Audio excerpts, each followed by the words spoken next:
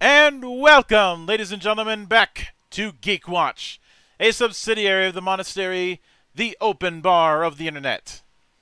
I am your one and only gaming monk, better known as Mildra, and with me I have one of the newer good brothers here in the temple, the man who probably hates Colt Cabana more than anyone else here in the temple. Good brother Mase. Yes, I saw the bar light was on, and I figured I'd walk in and see what happens. Yeah, I would. It's one of those cases where we have to keep the bar open more than other bars because we have to deal with time zones. Yes, unfortunately. And I'm not going to have everybody curtailed to my time zone. That would be asking way too much. Well, especially when your time zone comes in the middle of when I get paid to work. Yeah. So those who pay get the first dibs. Mm-hmm. And there's also the fact that even my own countrymen tend to ignore the at least half of the time zones in North America. Yeah, but that's North America. We don't care about them.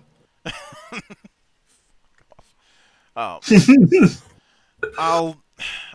keep that in mind the next time I see a bunch of people in warm climates panicking over an inch of snow.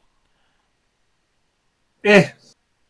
Again, I don't have to deal with that. I'm in the southern hemisphere where it's nice and warm, and the most we get is rain. Yeah, I always laugh when some of my southern friends come up here and they end up getting that blast of cold air. Nah. I'm just sitting, and then they go back and bundle up. I'm just sitting back in my regular clothes. Like, what? You guys cold? Yeah, well, some people don't have the gumption for that type of thing, and hey, that's just them. Me, I walk around in shorts in snow, so I'm good. Well, we both have to deal with I was gonna say we both have to deal with different kinds of bullshit, whether it be weather or roads. Looking at you. Yeah. Yes, I had. There's a nice little meme image around if you can find it. The difference between Sydney. Yep, between Melbourne and Sydney. I'm in Melbourne. Mm-hmm. Well, at the outer suburbs of Melbourne, and it's like, yes, Melbourne because we like you, and Sydney because fuck you. The way I first saw it is Melbourne wants you to know exactly where you are and where you need to go. Sydney, fuck you. Pretty much. And also, road rules do not exist in Sydney, as I found out taking a taxi back from a wedding that I attended a few years back up there. That scared the crap out of me. Mm-hmm. Now, I originally I was going to have you on for the third part of the Exodus trilogy, migrating from Azeroth to Hydaelyn. Yes. But obviously, IRL things got in the way, and so this is a bit of a catch-up, and just a one-to-one on that matter. So, I'd like to start at the humble beginnings. Did you start out with World of Warcraft in vanilla, or did you start during one of the expansions? I started very late in vanilla. I can't remember exactly when how far into it we were. I think it was about the time we got. Now it's going to start pushing my knowledge straight away. Because I honestly haven't played World of Warcraft in over a year. That's how long it's been for my Exodus. Mm-hmm. But where you take on Kel'Thuzad.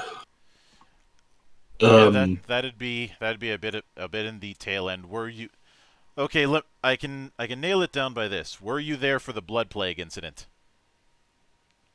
No, I was not. Oh, actually, Blood Plague would be Al-Hakar. That would have been during BC. No. No.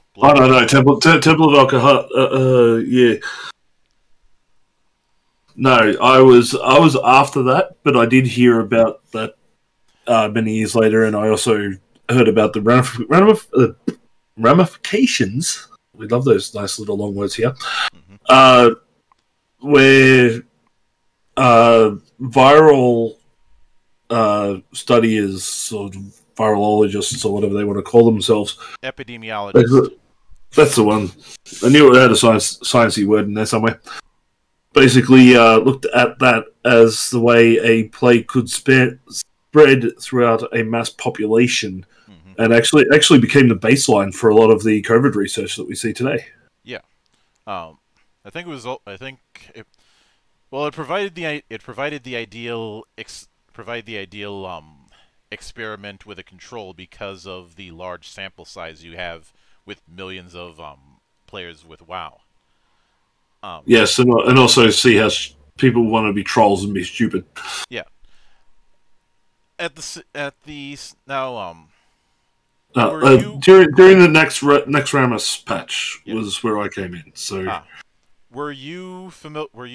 Was World of Warcraft your first introduction to Warcraft, or were you familiar with the RTSs before then? I was familiar with the RTSs. I hadn't played Warcraft or Warcraft 2 as extensively as a lot of Blizzard fans had. I did play Warcraft 3 and the Frozen Throne quite often on my PC through Yohos, but because at that point I was a very poor high school student, or even earlier back then. Jeez. But I had experience with other MMOs as well. I did play a little bit of EverQuest back in the day, so it was not my first foray into the MMO genre, but it was my first real foray into the extensive lore that would become the World of Warcraft universe. Yeah. Now, when it comes given that, it is funny you bring up EverQuest, because one of the early design ethoses they had was taking a lot of concepts with EverQuest and trying to, I'd say, simplify, but that has a bit of a connotation, but make it try and trim the unnecessary fat, I guess is the way I put it. And that's something that's been fairly common during Blizzard's heyday of taking established genres and trying to make them more approachable. Yeah, it was more marketable than anything else, because EverQuest back in its day was that stereotypical neckbeard gamer who would be staying either in their mother's basement, or in the case of me actually playing, was one of my my mother's one of her dates for a while. He actually shared a house with 2 or 3 other people, and all they would do is sit around and play things like EverQuest and do stuff like that. So that's where I got my first taste of it. World of Warcraft was basically trying to take the very established MMORPG genre that you would have seen in things like EverQuest and RuneScape, which was also another one around the time, and simplify it down to appeal to a mass audience. Yeah. And incidentally, I had learned a few years ago that even trying to get the game off the ground was a fight.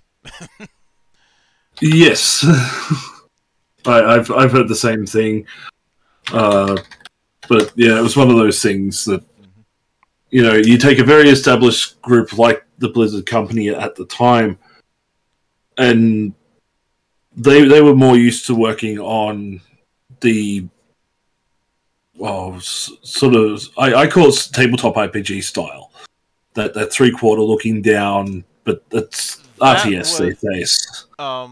The ARPG end of things, that was Blizzard North. That was a different department altogether.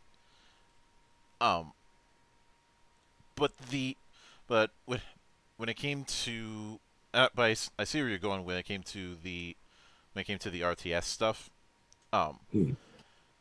And there had been flirtations with console, but that only happened like 3 times, and all three of them didn't really stick. And yet have become cult classics ever since. You know, give me more rock and roll racing. Give me the dwarves. The Lost Vikings. Yeah. The Lost Vikings, yes. I want more Lost Vikings and rock and roll racing in my life. So, yeah, Blizzard, please, more. Then again, I had asked for more. I had asked for more Full Throttle for years. So, yes, me, I suppose. See, that's where I got a bit mixed up. Full Throttle, I always thought was a LucasArts title. Which is understandable, given around that time LucasArts was basically blazing a trail when it came to point-and-click adventure games. Yes.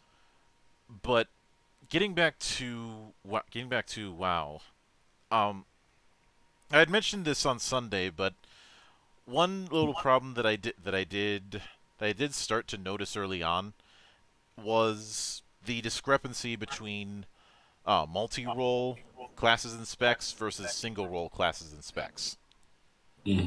I.e., the former could become a little bit too useful.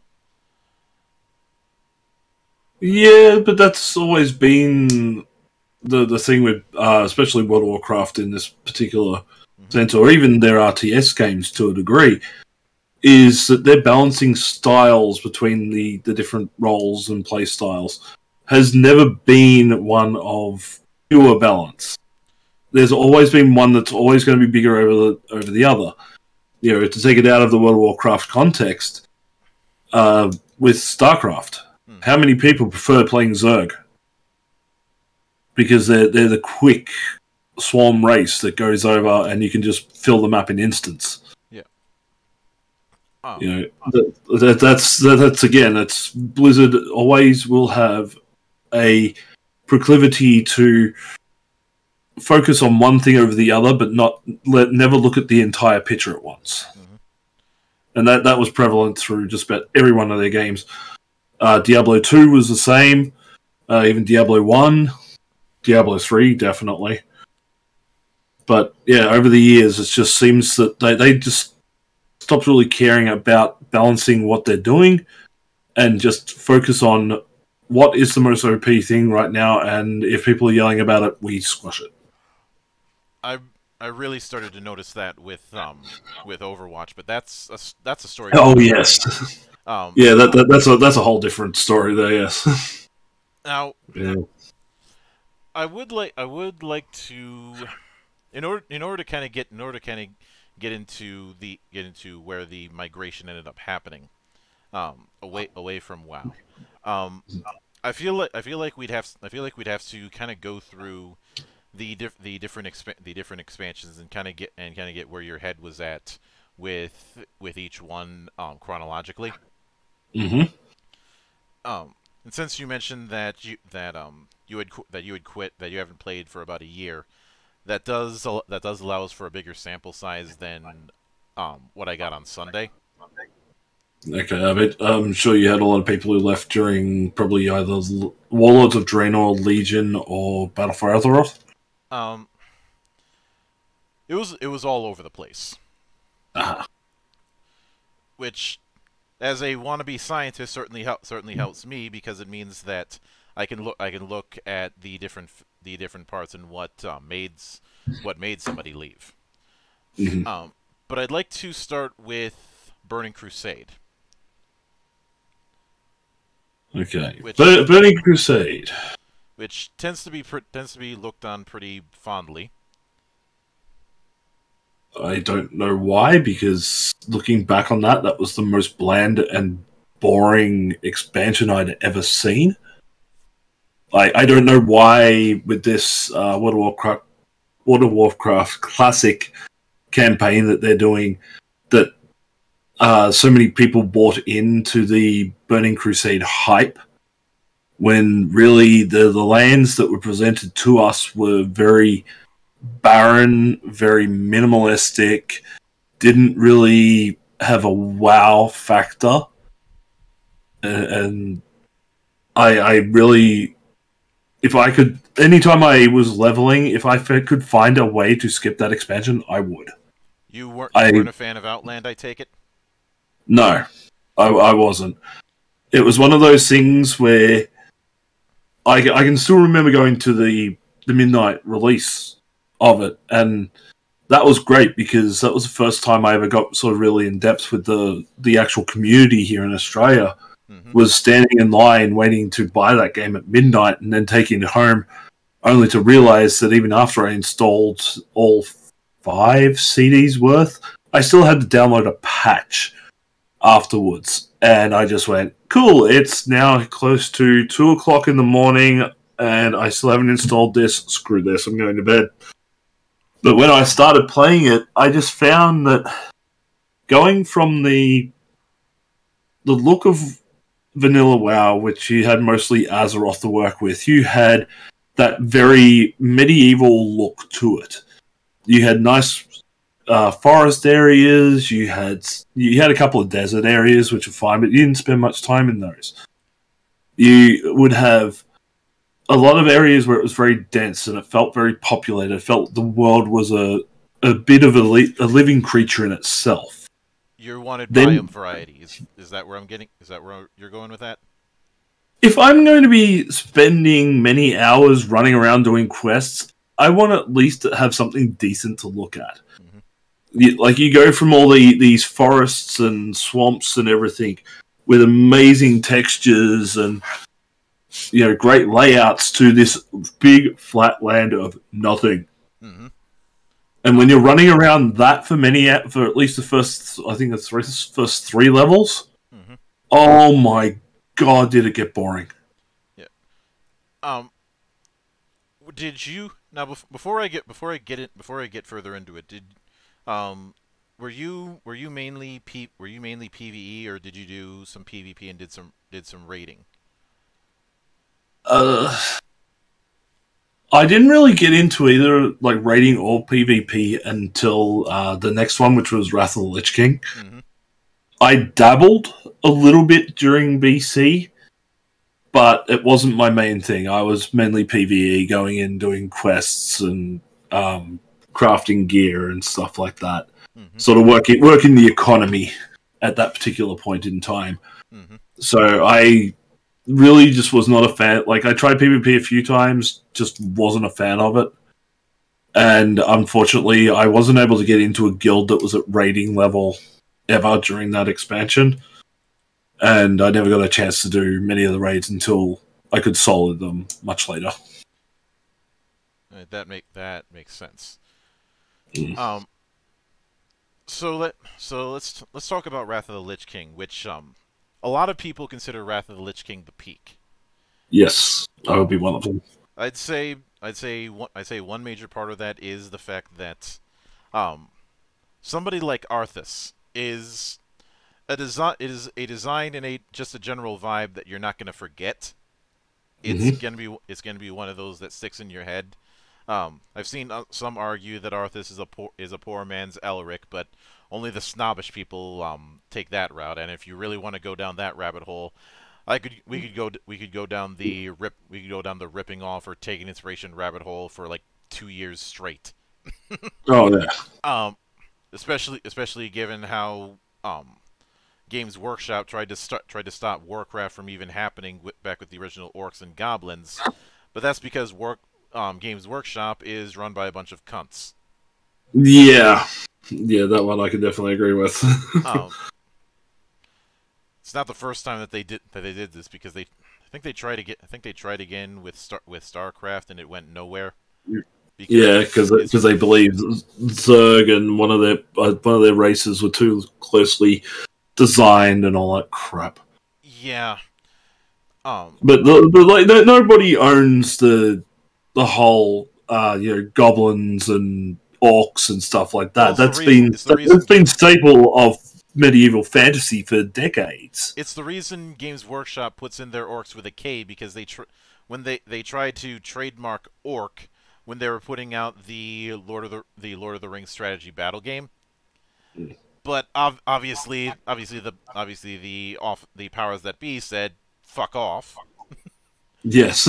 Because there's now I can only speak on U.S. law on this regard, but there is a concept called genericide.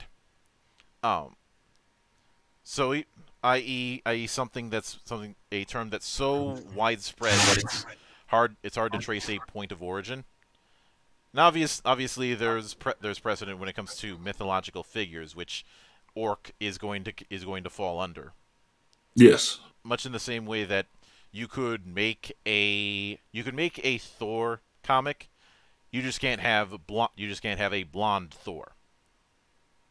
Yeah, because of the design being trademarked by Marvel Comics. Yeah. Yeah. And when it came to Wrath, I remember a lot of people really not liking Death Knights early on, especially in PvP. Yes, the introduction of the hero class and the very notorious we're going to make something that is so great and overpowered in the beginning that it is going to dominate the landscape idea that Blizzard would follow through for quite a few times in the future. Yeah. Because of how heavy when Death Knights in hindsight, with the way Death Knights were advertised and presented, now it certainly made sense, and the fantasy is going to be appealing, especially given the use of Death Knights during the Frozen Throne expansion for Warcraft 3. Mm-hmm. But I'm this will be a bit of a side tangent, but did you ever play Star Wars Galaxies? Sorry, is Adam Cole interrupts us? Star Wars Galaxies, that was the... Piss off! Edit that part out. Star Wars Galaxies, that wasn't the MMO one, was it? That was the online RTS version. No. That was Galaxy. I think I have... You're thinking of Galaxy at War. That Galaxy at War was the RTS. Galaxies was the sandbox MMO that was published by SOE. Oh, now you're stressing it. I'm going to have to actually Google that. Because I played an MMO. I remember that much. But the reason I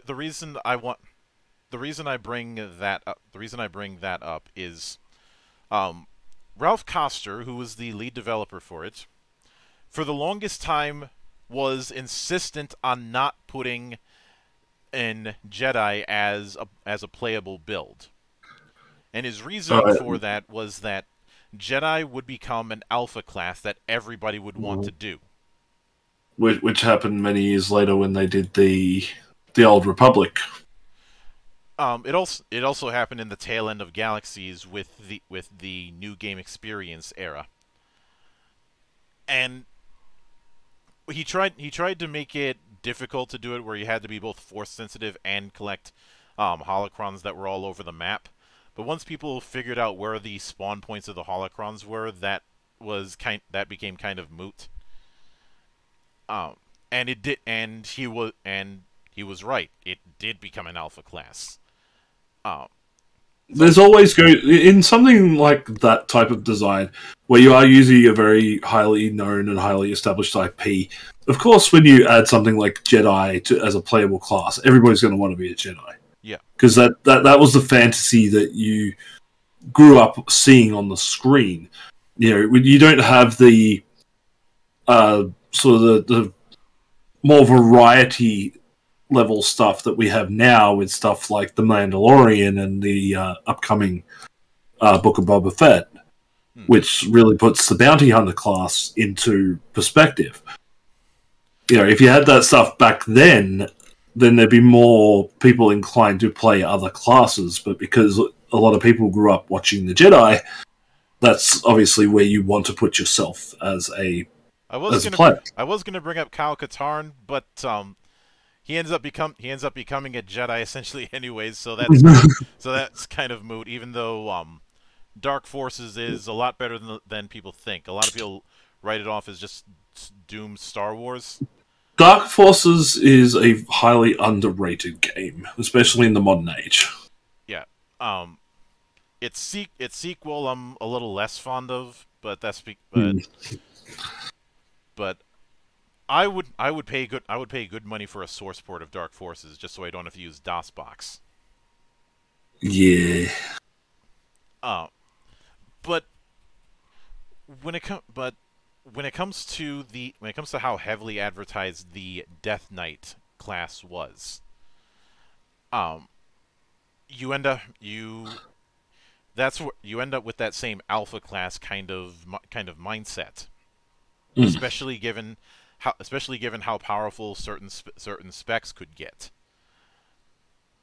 True, but the other thing with the Death Knights though is it was the first time that World of Warcraft, or even Warcraft in general, had worked on a very specific and new hero class for the game.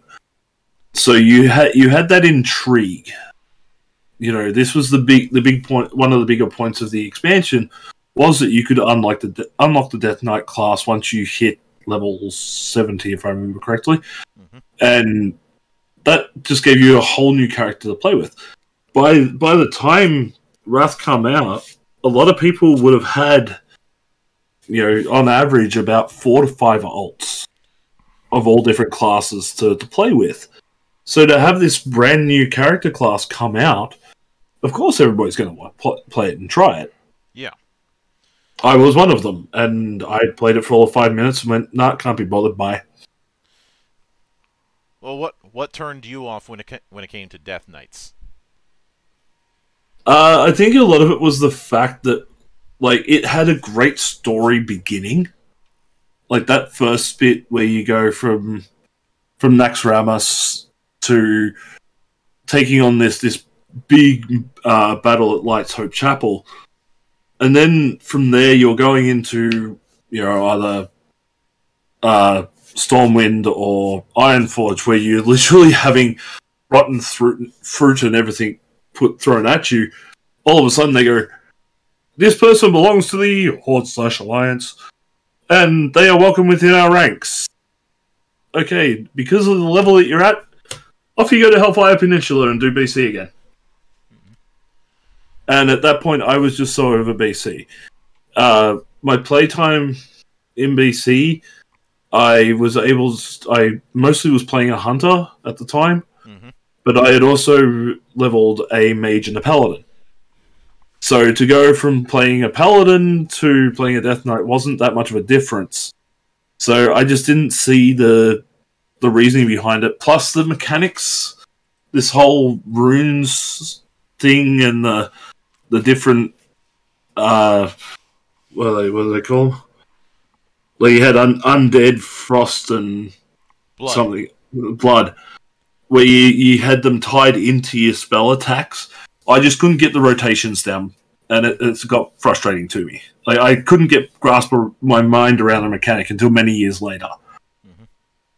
But that was a lot of what turned me off in terms of playing that type of character.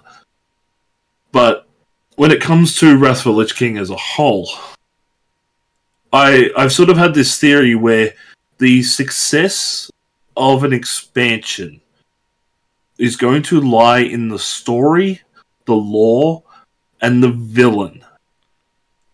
Because in BC, you had Illidan Stormrage. The problem was, a lot of people outside of seeing him in Warcraft 3 getting the Skull of Gul'dan and becoming a demon after being a demon hunter as a night elf, he didn't have much of a story. Whereas you then had, going in the Wrath, you had the story of the Warcraft 3 expansion, the Frozen Throne, where it was all about Arthas. You got to connect with Arthas. You got to see his corruption happen. You got to see him wipe out an entire village when he got a hold of Frostmourne. You saw all the events leading up to him becoming the Lich King, and now you're in a story expansion where his power has grown so much that he has taken over the whole of Northrend, essentially. And you know that the last fight you're going to get in this expansion is going to be the Lich King. Mm-hmm. And all the story beats, and a lot of it comes from, I reckon, story-wise, Wrath was the best laid out planned story. And that's what drew you in. Because you always had an interaction with the Lich King all the way through the game. Because he was trying to corrupt you throughout all of this. Mm-hmm. So when you got to that final battle where you finally get to Icecrown, you got to take him on, you feel like you've earned that fight. Whereas going back to BC, you didn't really hear much about Illidan Stormrage being the guy behind it all. He really just wasn't there for a majority of it. Mm-hmm. You were dealing with all these other groups, factions, and everything else. Then all of a sudden you get funneled into this last area where you went to the Black Temple and you fight against him. Yay. There's no real build-up. Yeah, I can get that. Whereas, again, Wrath of the Lich King, you are not only working off established lore with Warcraft 3, but you're expanding upon it. You're really getting into the nitty-gritty of some of, like, I think it was patch. It was where they introduced Call of the Crusade, so 3.2. Mm-hmm.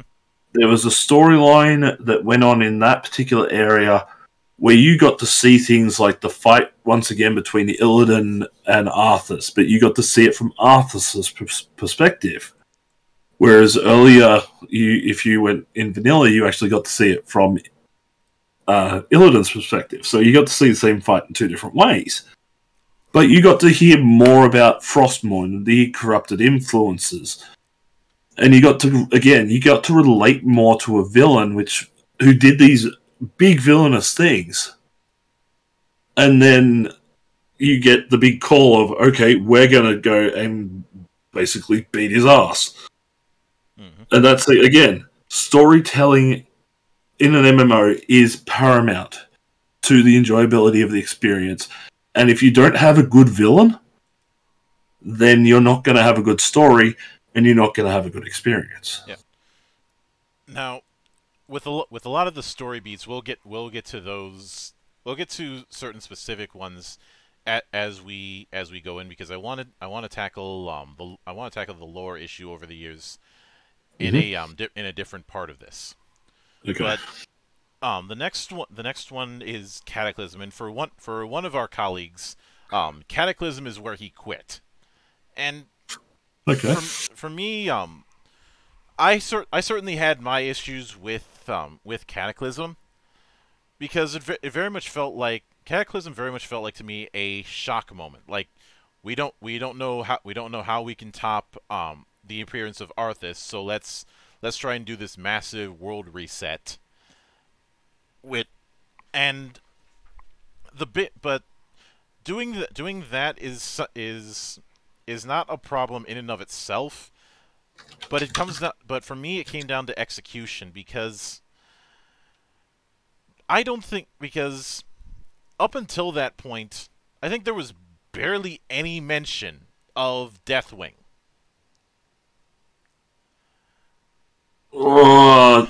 Not well. Yes and no. I'm not counting novels or stuff. No. This was before the big novel inflation. And that's another thing that I'll love to touch on later. Mm-hmm. He was mentioned. I think there were some mentions of him in vanilla, but they're only like he'd pop up in quest text, or there'd be a mention of the character somewhere during a bit of dialogue. Blink and you miss it. Yeah, a lot of blink and you miss it stuff. He was never one of these characters that was designed to be a big heavy hitter in any of that. And even in the patches leading up to that, I don't recall him being teased at all. No. There was again. It was one of those things. I think he relates because of the Onyxia storylines, because they are technically brother and sister. And there were, I think you'd have to go back to probably Warcraft or Warcraft 2 lore in order to find any mention of Deathwing pre-World of Warcraft. Yeah, the point is that I'd say for a large chunk of the user base for World of Warcraft, they would have had would have had very little, if any, foreknowledge about Deathwing, or even just as a whole. Well, there was always rumors of a dragon that the dwarves had kept captive, but again, it's blink and you miss it type stuff. So, yeah, it was that was one of those weird ones. To sort of, again, it was like, we don't know exactly what to do, but we're going to do something big. And I'm going back and I'm sort of looking at the timelines. During this particular time, you would have patch 4.0, which was or 4.0.1, October 12th, 2010, which was the beginning of Cataclysm. If you go and actually have a look at timelines, only a couple of weeks before, Final Fantasy XIV had actually launched. That's September 30, 2010. Yeah, so that's 1.0. And I've talked over how Legacy FF was a hot mess. In fact, there's that whole documentary about The Realm Reborn that touches on how much of a disaster behind the scenes it was. Yeah, but I never, just for the record, I never actually played 1.0. I did. I had no interest in it whatsoever. I was so deep in World of Warcraft at this point that I didn't even realize that it was a thing. Yeah, I did, and I can vouch for the fact that it was a mess. There were certain narrative things that I liked, but the problem was it was trying to be 11.2 in an age when 11.2 wasn't gonna fly. 11 was still in that sandboxy age a la Galaxies, EverQuest, and RuneScape. But after World of Warcraft basically became the standard, you can't really do that sandbox style in the same way anymore. Of course, it doesn't exactly help that they didn't bring in any a lot of the staff for 14 Legacy had very little experience when it came to developing MMOs, and when Yoshi P took over, he was shocked at how little MMO experience the team had. They were mostly people who had worked on the single-player games in the franchise. Yeah, see, I was more of again, I was one of those people who would play the single-player RPGs for Final Fantasy at that time. I had no interest in 11. I think a lot of that also had to do with the fact that we were still running... I think cable at the time was still very expensive, and it was something where we had extremely limited download speeds or download data caps here in Australia. So playing a game like that was near impossible. Yeah, I always look at a game like 11 and say this was built for the net cafes. Yes. Net cafes aren't even at that time, even in 2008, weren't really a thing in the States, and I doubt that there was a huge net cafe culture in Australia the same way there is in parts of Asia. Surprisingly enough, we did actually have a big net cafe culture here, mainly because of our proximity to Asian nations such as Japan and China.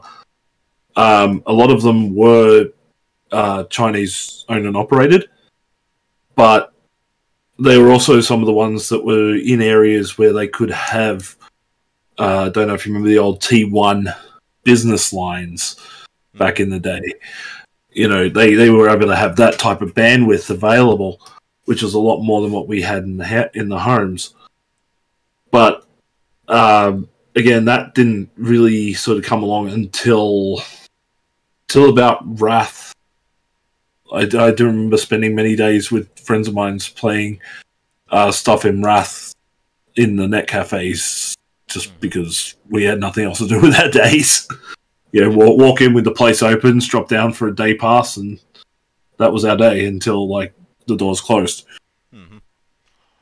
Now, that brings me to now when it came to Cataclysm, I remember that you mentioning you were not fond of Outland because of the lack of variety when it came to biomes.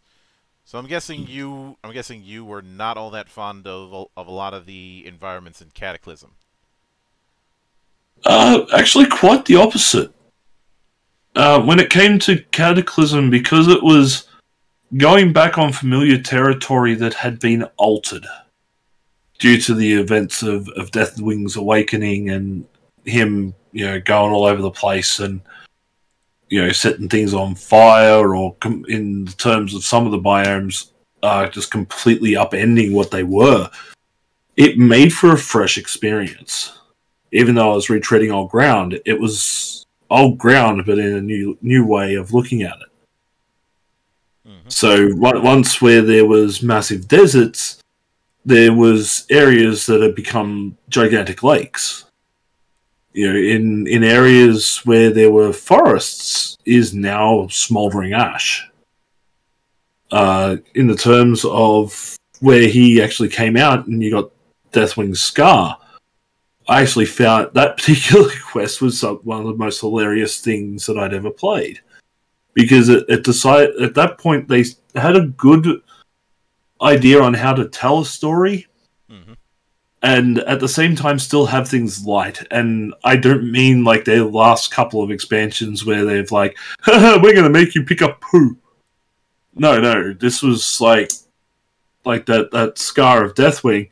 You have the three guys who are telling the story of Deathwing's awakening from three completely over-exaggerated perspectives, including the dwarf whose whole thing was, I want to punch Deathwing in the face.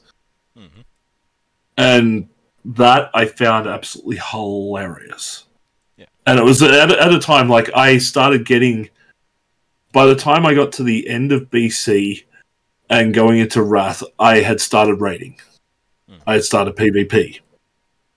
So to go from such very stringent and straightforward tactics to being able to go into an expansion where there was a little bit of fun, there was a little bit of... But there was also that danger there at all times, because in a lot of the early patches, you still had Deathwing flying through a lot of the areas in Cataclysm, coming and setting things on fire. So you had that constant dread of, if you heard Deathwing coming, you might want to get inside a building, or you might want to log out, because he'll come back and burn your butt.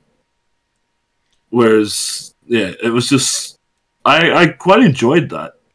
And a lot of it also because of there was some content in there where it was stuff that I sort of missed the first time around, because again, being a vanilla, coming in late in vanilla, I never got to do Molten Core properly. So this was my first time getting to see the legendary Ragnaros, Lord of Fire, for the first time in a raid encounter. And then to find out when you do Heroic, he has legs, was hilarious. But, like, again, it was... A lot of that, again, comes from doing things that I never thought I could do. You know, Zulaman, Zul'Gurub, again, because they went to becoming 5-man dungeons rather than raids, I was able to do them. And then you had the like the Dragon Soul raids and stuff like that, which I thought were actually very well done in terms of mechanics, and you know, I was able to actually start raiding properly during that time. But again, this like, I think there was a lot of it came from also, this was the point where Blizzard had started taking a more interest in casual play rather than just catering everything to the hardcore high-end raiders as they would do in later expansions. Mm-hmm. This is where you got things like you got your group finder, you got your raid finder. Heroics started being a thing. Mm-hmm. And there was more accessibility. Like, there was also reforging and stuff like that. There was a lot of stuff in there that made everything more accessible to players. Especially players like myself who would find, they might not be able to get into a guild that would be at the right level of rating, or they'd just be so far up their own asses that you really just didn't want to do anything with them. Mm-hmm. There were alternatives coming through. So, I didn't have to be a part of a guild to go and raid Dragon's Hole. I could just use Raid Finder. Mm-hmm. And that would be enough to satisfy my playstyle, because my playstyle has always been about the story and about the enjoyability and learning more about the lore than it has been, hardcore progression. So, in terms of a gameplay and accessibility, Cataclysm was probably one of the better. Like, while Wrath of the Lich King will always be my top expansion, Cataclysm would probably be my number 2 just by the accessibility of gameplay alone. Mm-hmm. Yeah. Now, Mists of Pandaria is from what I recall was where there was where we started to see a degree of divisiveness, but I remember watching Bellular's documentary on it, and he called it a bit of an underdog story because it started out rough as hell, but down the road in its run, Mists of Pandaria ended up getting better. Yes and no.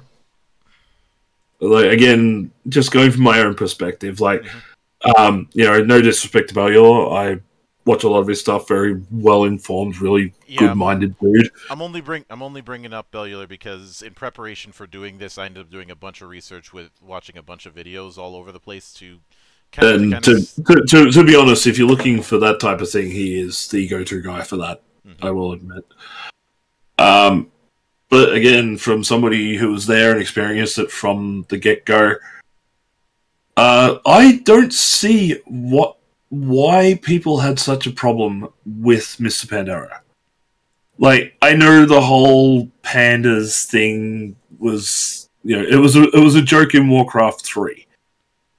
And people thought it was, and treated it as an April Fool's joke, and it was an April Fool's joke. Early on, I think it was back during Vanilla, Blizzard actually tweeted out as one of their April Fool's jokes, well, not so much tweeted out, but put out as a part of their jokes that they were going to add the pandas into World of Warcraft. And it got a laugh. But then when they did a whole expansion around it, I think this is where the fan base just sort of went, it's too childish. But when you look at you're going back, look at the lore, look at the story that they told, the balance between light and dark, the very zen balanced nature of the universe and everything in it, and then you have a character such as Garrosh, who was starting to come up as a major villain at this particular point in time. Mm-hmm. Basically becoming the epitome of the darkness and everything. It was one hell of a story. It was, again, a really good storytelling. But I think because everybody got so bogged down in the fact of, oh my god, we have pandas now. So what? I do remember. It was actually, and to be honest, it was the introduction of what became one of my more amusing classes at the time, which was the monk class. Now, obviously, I ended up playing a fair bit of monk because, well, it's obviously, yes, you gotta live the gimmick. Yeah, I gotta work my gimmick. But I will admit one change that I did I did start to see, and I can't remember if this was started in Cataclysm or started in Pandaria, was the radical overhaul that was done to the talent trees. Oh, I think that might have been Cataclysm. Yeah, I understand the reason why it was done. It very much in some ways it was kind of reminiscent to the talent setup that was used in Diablo 3. At the same time, there's a part of me that always has a bit of a sour taste in my mouth over the overhaul of talent trees because it meant a bottlenecking of build variety. Yes, and an overemphasis on having individual specs more or less play the same, I guess is the way I'd put it. Which it became the, and it was removed in Cataclysm. I just did a quick Google. Mm-hmm. The removal of talent trees when it came to Cataclysm, it wasn't so much everything plays the same. It was the beginning of that min-max requirement. I think it had gone from, instead of, like, min-max requirement's always been a part of World of Warcraft. It's been there since vanilla. Mm-hmm. But it's you had a bit more variety. This was meant to be a streamline, which just became an absolute mess of stuff that didn't work in relation to all specs. It made one spec superior over the other. It sort of did more to define class roles than anything else Blizzard had done. So, like, if you were playing a healer, you had to play what was the best healer at the time, which, going back to Pandaria, I think it would have been priests were still pretty high up there, with Mistweaver monks becoming second. But, like, you were sort of forced, if you were playing a monk, then you'd be looking at, you would either be a tank or you would be a healer, because that's what they were better at the time. Mm-hmm. If you're playing a Death Knight, then you're definitely playing a tank. If you're playing a Paladin, you're playing a tank or you're playing DPS. It was starting to take away the... God, it was a great way that it was described the other day that I can't remember off the top of my head. It was taking the personality out of the classes and just streamlining it to just be a numbers game. Yeah, and I know whenever I bring this kind of thing up, I've had some stands say, but that FF14's class design is just as streamlined, and I don't have a problem with that. This is one of those cases where being true in the most pedantic of senses doesn't take into account the full context. And I think I mentioned this on Sunday, but the big reason why I don't have as much of an issue in regards to how linear the class design might be in FF14 is that so much of it is built around that degree of linearity, and and to the point that they even tried to make A and B versions of each class, and it was creating more problems than it solved, so they scrapped it. Yeah. I remember you have more defined class roles in Final Fantasy XIV than you do in World of Warcraft. Like, if you want to be a big melee DPS, then you go play Marauder. If you want to be a tank, you play a Paladin. Mm-hmm. If you want to, shoot stuff from afar, you go and play either a Bard or you play a Mage. Mm-hmm. You want to heal, then you go and play a White Mage. Yeah, like it is. You don't have I'm playing a white mage, but I'm playing a DPS white mage. Mm-hmm. Every class role is defined as a certain type of job. Yeah. It has a specific role that it slots into, and that's the role it's going to be. Whereas World of Warcraft went to try and do every class can do everything, and it didn't work.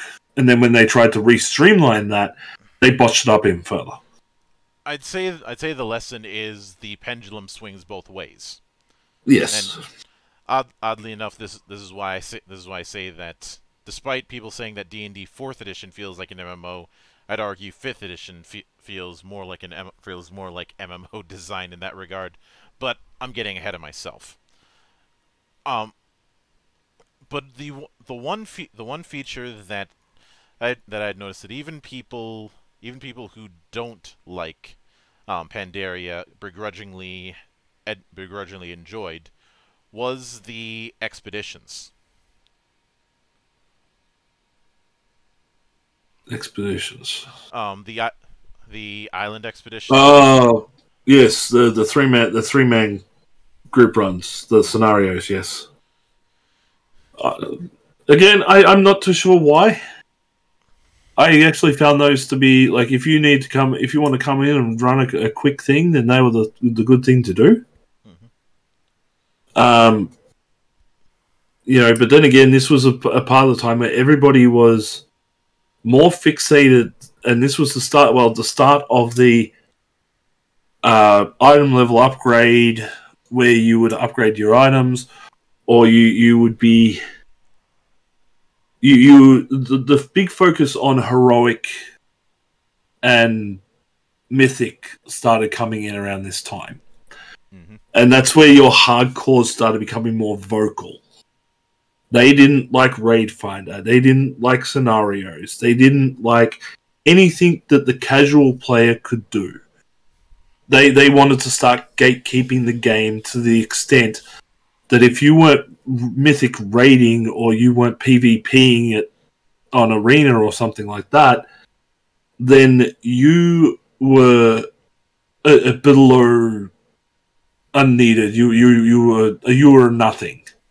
This is when the toxicity of the community started to grow. And that when one group becomes louder than another, that's what the developer's going to start listening to. Squeaky wheel gets the grease. Yes. So a lot of people like myself who were content to raid find or use group finder or do expeditions or scenarios or whatever in order to get our gear, in order to progress ourselves into the hardcore things, because we didn't have friends that were going to drag us along like a lot of the guilds did at the time. We were the ones that were left in the dust. Mm-hmm. And that's where you start seeing the big decline, is because when you start catering to the loudest people in the room, you're going to find that the majority of the people that you're ignoring are the majority that are going to try and be the most loyal to you in the end. Yeah.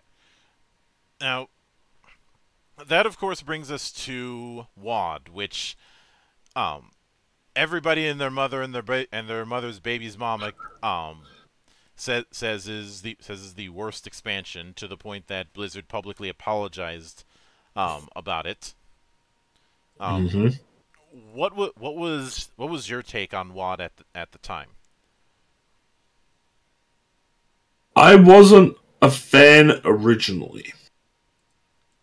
When I first played it, I didn't like it because it became again a very divisive story point for the community. And this was the beginning of, you could see, this is where Blizzard stopped paying attention to the game and started wanting to do everything else. Take into account at this time that this was around about when they would have started development on the Warcraft movie. So remember, there was a tie-in for the movie at some point during Warlords. Yeah, and the movie wasn't all. I know that movie had been in development hell for years, but to be quite honest, the moment had passed to try and do a Warcraft movie. Yeah, because everybody was into World of Warcraft at that point. If you had done it, I don't know, maybe 10 or so years earlier, when World of Warcraft was either starting and used it as a marketing platform to get people into World of Warcraft, then yeah, it would have worked a lot better. But again, the technology would be nowhere near what they had for that movie. And I'll be honest, I'm one of the few people who actually enjoy the movie for what it is. It is a decent retelling of the original Warcraft invasion. I enjoy it, but the main reason that it took so long is because nobody could agree on who was getting coffee. And it ended up going through half a dozen rewrites, which is always a troubling sign when that happens. Yeah, because at the time you had to take who was the main story writer at that point? I know he was the guy who played Thrall in the games, and he had this big thing about Thrall being the center of everything, and that was a lot of what held the movie up, is that they wanted to skip the initial invasion and just go to Thrall's storyline because he's green. At that point, he was Green Jesus.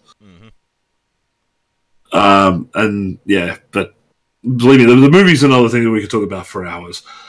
But when it came to getting back to Warlords of Draenor, this was actually the first time I ever got in on beta testing. So I was a beta tester on the game. Not that it was a credited thing or anything, because, you know, they don't do those type of things.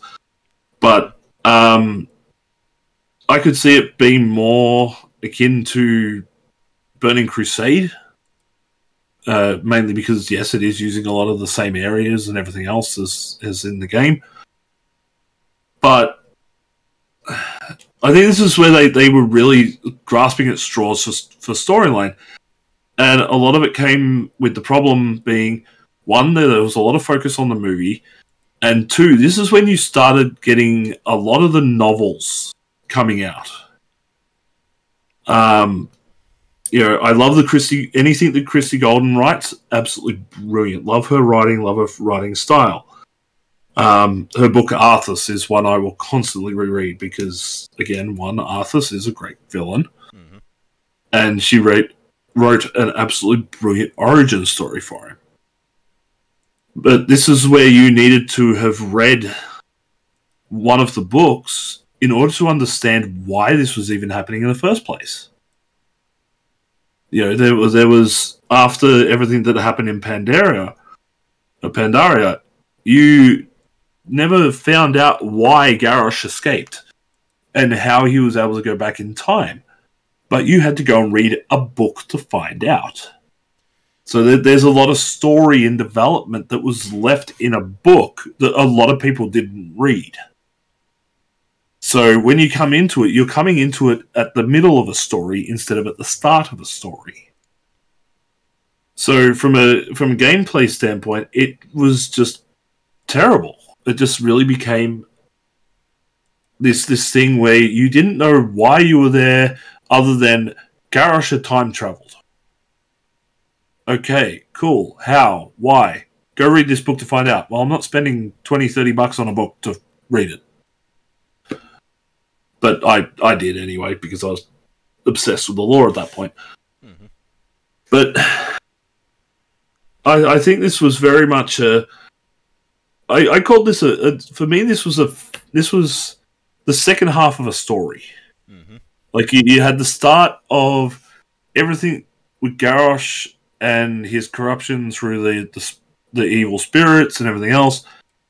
This is where you find out, you know, he drops the bomb on the mana bomb on Theramore, which again, read the book version, so much better. And they were really trying to build him up as this big evil, and you got all of that until you go, oh, crap. okay, why did Thrall just nuke him out of nowhere? Why? Because he's green Jesus. Like, this is, like, again, storytelling, lore standpoint, none of it made sense. Yeah. And it was just really badly done. And I'm going back and I'm looking at the patch notes and stuff that came along at this time. This was one of the shorter patch content. You know, we only had 6.0, 6.1, and 6.2. A lot of it was spent doing things that people either didn't want or wanted put back in. This was the flying debate. This is where it began. Because a lot of people who had flying in other expansions, they wanted to have flying in Draenor when they hit max level. Because once you hit max level, all you can do really is dungeons and raiding. And if you were to try and do anything else, it got boring because you're on the ground all the time. It took forever to get everywhere. Mm-hmm. So if you're hunting rares or whatever, then it was boring as anything. So, you know, the community started going, we want flying back. And the developers started putting down this hard stance of, no, you will not get flying ever in this game. We are done with flying. We hate flying. We don't like flying. We want you to stay on the ground and look at the textures that we put together for the game. It was starting to become more developers versus players. Developers wanted what they wanted instead of listening to the player base. And that's what started driving a lot of people away. This was that first hard line. Developers want XYZ, players want ABC, and the developers didn't even want to come to the table to hear it. They've eventually put flying back into it at the final patch, but they gated it so badly behind reputation grinds and you know, rare. You had to kill rares for a certain item that only drops a certain amount of times a day, or you could only get a couple of them a day or something like that. And it just took forever to unlock. It was just, and that was because the developers were having a hissy fit because they had to put in something that they didn't want to put in. Mm-hmm. So again, when the developers stopped listening and started telling the players what they want, that's when you start losing people. You know, you got to remember this is the same as many other entertainment mediums. When, you know, you and I are both wrestling fans. Mm-hmm. Look at what happened when Junior started telling the fans of the WWE what they want instead of turning around and saying, "What do you want?" You know, when you start having the big Cena and Roman Reigns pushes. Because, you know, because Junior loves those guys, whereas the fans are going, we want to see guys like Daniel Bryan, we want to see guys like CM Punk, we want to see the New Day, we want to see all these other guys. But Junior says, no, you don't want to see this, you want to see what I'm telling you you want to see. Mm-hmm. That is bad business. Yeah, and this also brings us to one of the more controversial elements when it came to the business end of World of Warcraft. I've been putting it off long enough in this episode, and I did talk about this on Sunday, but let's talk about the level boost. Because Draenor, I don't recall if the level boost was in Pandaria. If it was, I either didn't see it or it wasn't as abrasive, but I do remember it in Draenor. And if I remember correctly, I think it was in Pandaria, but I can't remember exactly. I think it was like very late. Yeah, which is, but in Draenor, we started to see more of it, and I, a bit smartassingly, had said that the people who demand an easy mode for Dark Souls and the people who defended the level boost in WoW are cut from the same cloth. I will note I did watch Mad Season Show's video on level boosts, that near hour-long video called The Ballad of the Level Boost, which made a lot of really good points, I thought. Mm-hmm. But I do... One thing that really struck me was one of the main defenses of the level boost that I heard from a combination of both people defending it and the developers is the new player defense. Which for me personally, I thought was always kind of stupid. Yeah. A new player isn't always going to go straight into a level boost. Mm-hmm.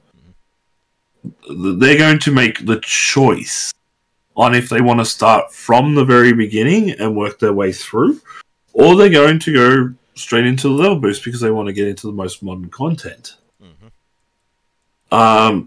I can't really go yay or nay on either, because I'll be honest, I have used level boost many times. Yeah.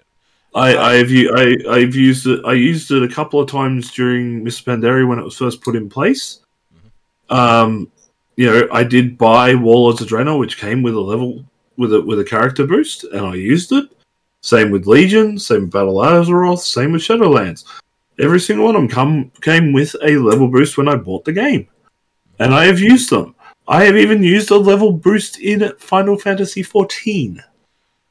Yeah, and I think the presence of it is less of the problem than the way it's presented. Obviously the fact that in some cases it is a bit of a service problem, but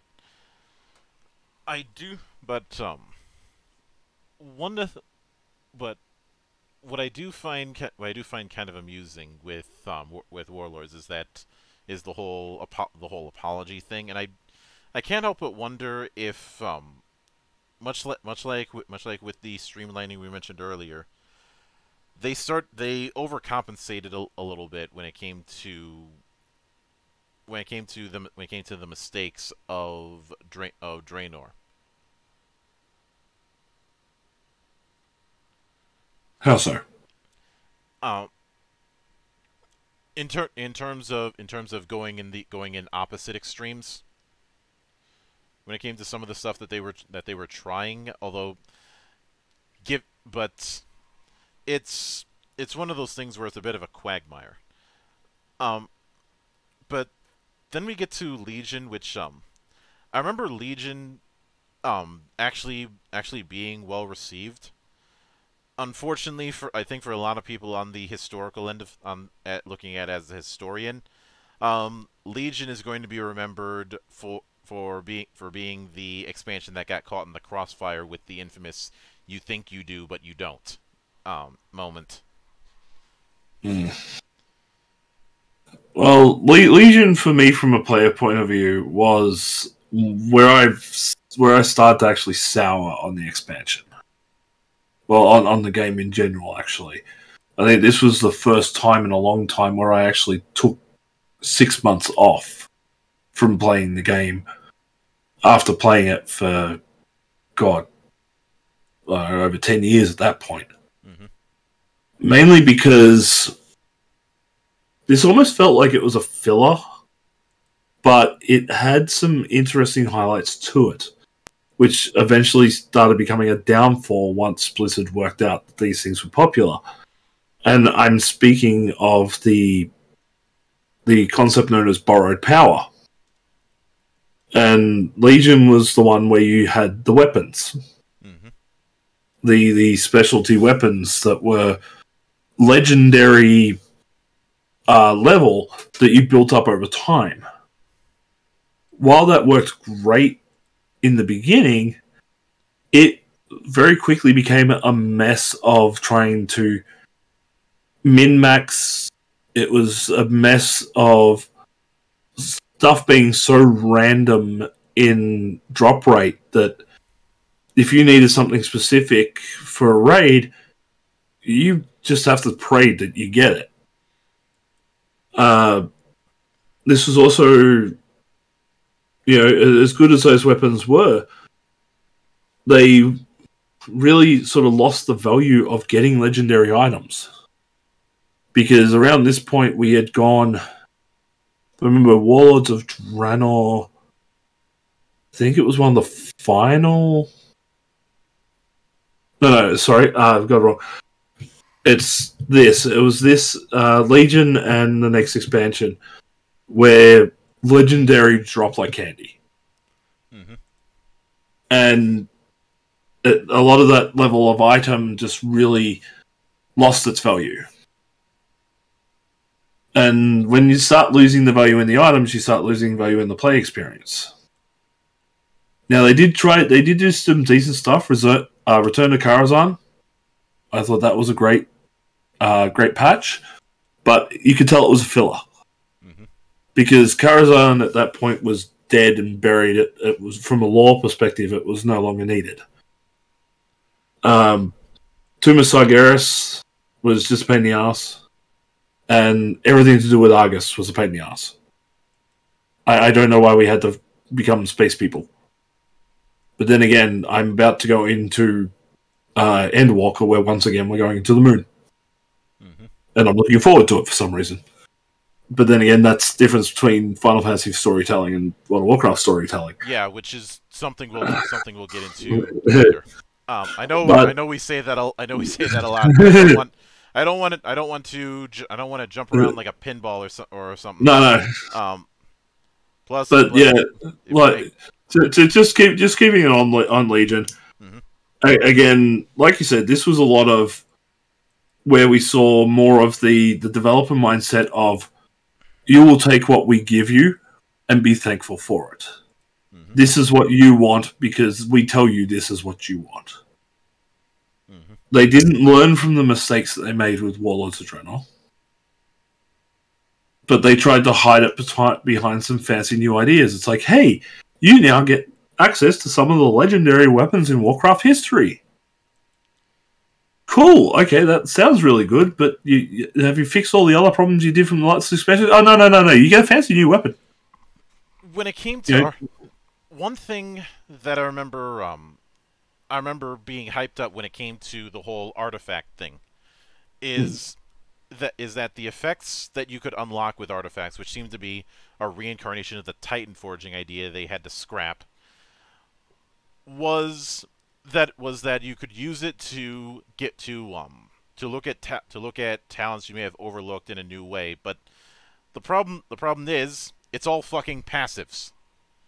Yeah. And I will admit this is me putting my game designer hat on, but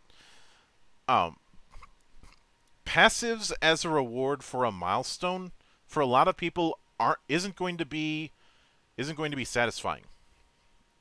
No. A lot, especially when it comes to those milestones, having a very limited amount that you're going to be getting. I liken it to when someone levels up in a single player or a tabletop RPG, and what they get is a bunch of modifiers to core stats, especially when it comes to video game RPGs. Whereas if you think about, say, I'll say Final Fantasy, just these single player ones. Individual leveling up doesn't matter as much as when you level up and you get and you learn a new ability. If I'm making any sense with this. Yeah. Believe me, the idea of in Legion, you're going along, you're doing this massive quest line, and what's your reward at the end of it? Oh, another passive thing to slot into your weapon, which might either be anything from just increasing strength by plus whatever, or it might add a change to your ability. Mm-hmm. You weren't actually getting any proper rewards. You were just getting temporary placeholders until you get something better. because again, these things were common, uncommon, rare, and epic. So unless you were looking at replacing something with another thing, you weren't really getting much value out of your questing and your playtime, because those things were the main focus of your power. Yeah. And having to run that again, the borrowed power idea is not rewarding. It's just another grind to keep you playing and to keep you spending your money. Yeah. That becomes a big crutch from here on out. Yeah. Now, since we talked about the inclusion of the previous two brand spanking new heroic classes, I figured we should follow suit when it comes to the introduction of the Demon Hunter in Legion. Because you weren't that keen on Death Knights. You were more keen on monks. How did you feel about Demon Hunters? It took until after Legion for me to appreciate them. When I first played them, I saw them just as another version of Rogue. They were just quick, stabby guys that were locked into a single race.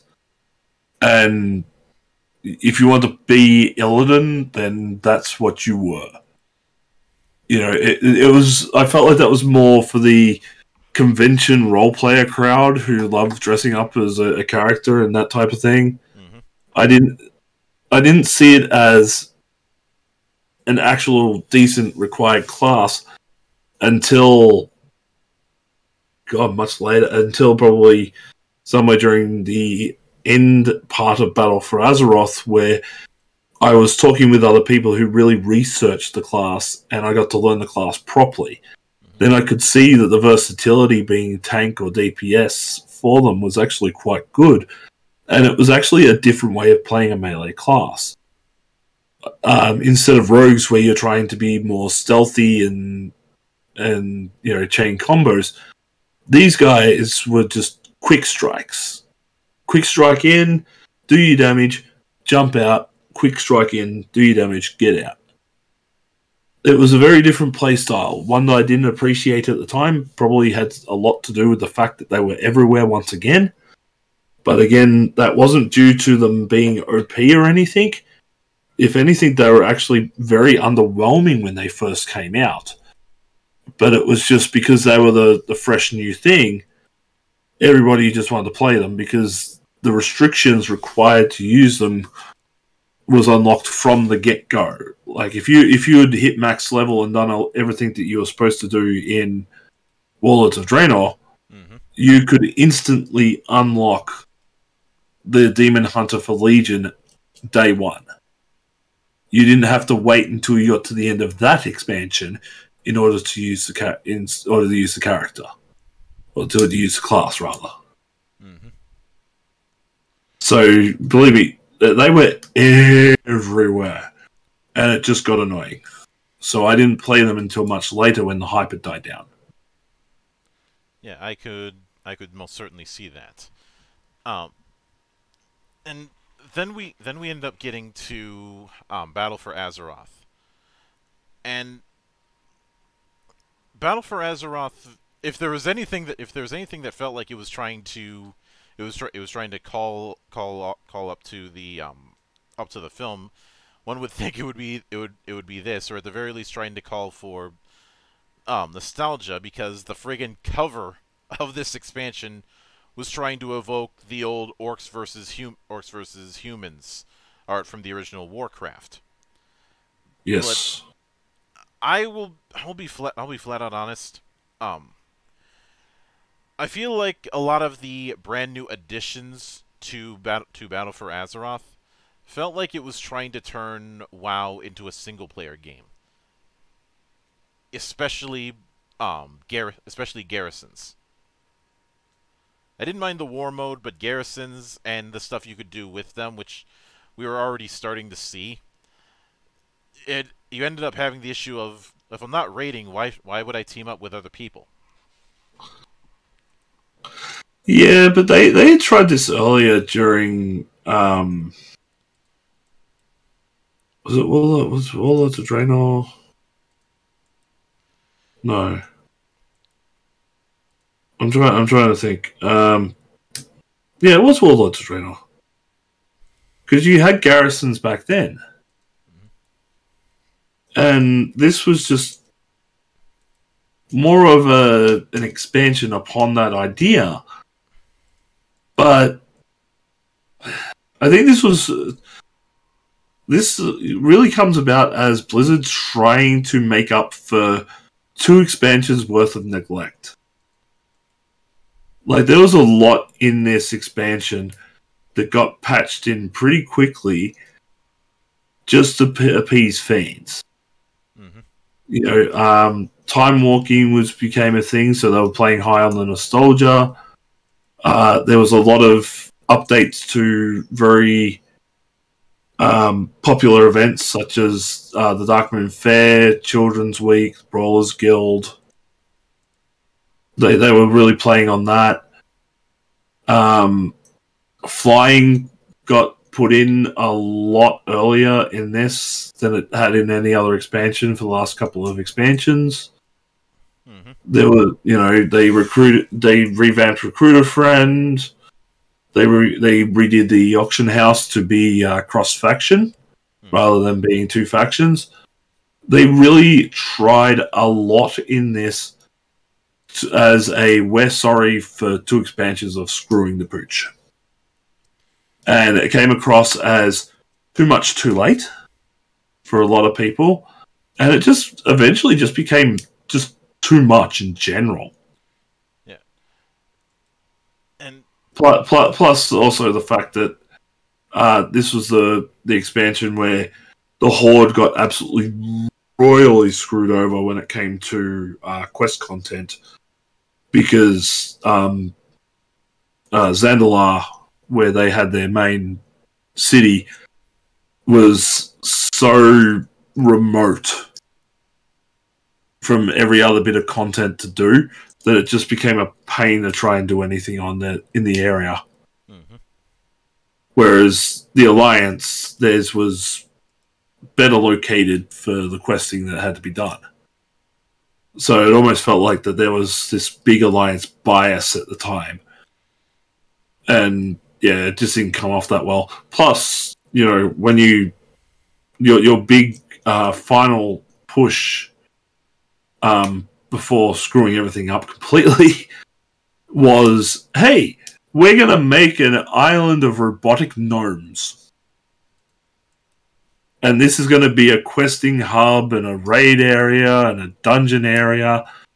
And you're going to need this as a rep grind for unlocking new races and stuff like that are coming in the next expansion. Screw you, Blizzard. I hate gnomes. This would be like, after we're done with Endwalker and we're doing everything on the moon, Yoshi P goes, hey, you know what? I'm going to add in a bit of content where you have to spend the next 3 months of questing on an island of Lalafell. I just want to walk around punting them. Zan and I have a man after my own heart. Zan and I have a policy of do your civic duty, bully the potato. No, you pat the potato to get them in a false sense of security, and then you punt them to the moon. Yeah, they were the Warrior of Light wasn't the first to make it to the moon. It was the potatoes that we keep punting. Yes.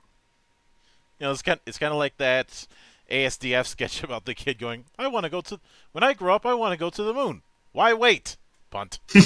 Yep. But when it comes to when it came to BFA, I do remember. We'll get into this in a bit, but I do remember a lot of people really not happy with how a lot of characters got treated. like both on Alliance and Horde. A lot of the iconics it was like everybody got some degree of character assassination. Yes. And once again, if you want to find out more about that, you had to read books. Which had been a bit of a problem for many expansions during this time. And was it this one or the one after? No, this was the expansion where they had a book in between. I had finished reading it, and I didn't get to the one that came out just before Shadowlands. I got about halfway through the book before I went, fuck it. And I remember a long time ago when I absolutely ripped into the Hunger Games film, and a lot of people who tried to defend the film by saying that things I thought didn't make sense would make more sense in the book. Nope. And I had, one, it didn't. Two, I shouldn't have to read the book, which is the policy I have with this obsession with putting more of the lore in supplementary material. If I should not, I should be able. I don't think it's unreasonable of me, especially given what you're paying, to expect a completed story within an expansion. That I should not have to get supplementary material to fill in the holes that your story writers couldn't. Yep, totally agree with you there. Oh, I didn't mind, like, when it comes to supplementary material and the storylines contained within. There are times where there's stuff that is produced that I will actually read and enjoy. Mm-hmm. The only times that I have found that to be has been with villain-centric books. I've already made mention of the Arthas book. There was also another one that came out, I think, during Legion, called Stormrage, mm-hmm. which gave you a lot more background on Illidan Stormrage. Now, this had come out many, many years earlier, before BC came out. Then people might have given a damn about the character back then. But you got a little bit more of him because he was a feature player in Legion. Mm-hmm. So the book, again, became this nice companion piece. What annoys me is when I have to go and read everything that happens between Battle for Azeroth and Shadowlands in another book. That's where I go, no, this is the story writer's job should be to tell the story within the context of the game itself. And if you cannot do that, then go back to writing school and learn your craft. Yeah. And of course that brings us to Shadowlands. You had mentioned that it's been about a year since you had played, so would it be? So I don't think it would be unreasonable for me to say that Shadowlands was the expansion where you snapped. Yes. Now, well, I might be exaggerating when I say I haven't played for a year. I played the first 3 months of Shadowlands. Mm-hmm. Mainly because I was stupid and I bought a 3-month sub thinking, this will be fun. No. I regretted that, and I was really annoyed that I couldn't get a refund.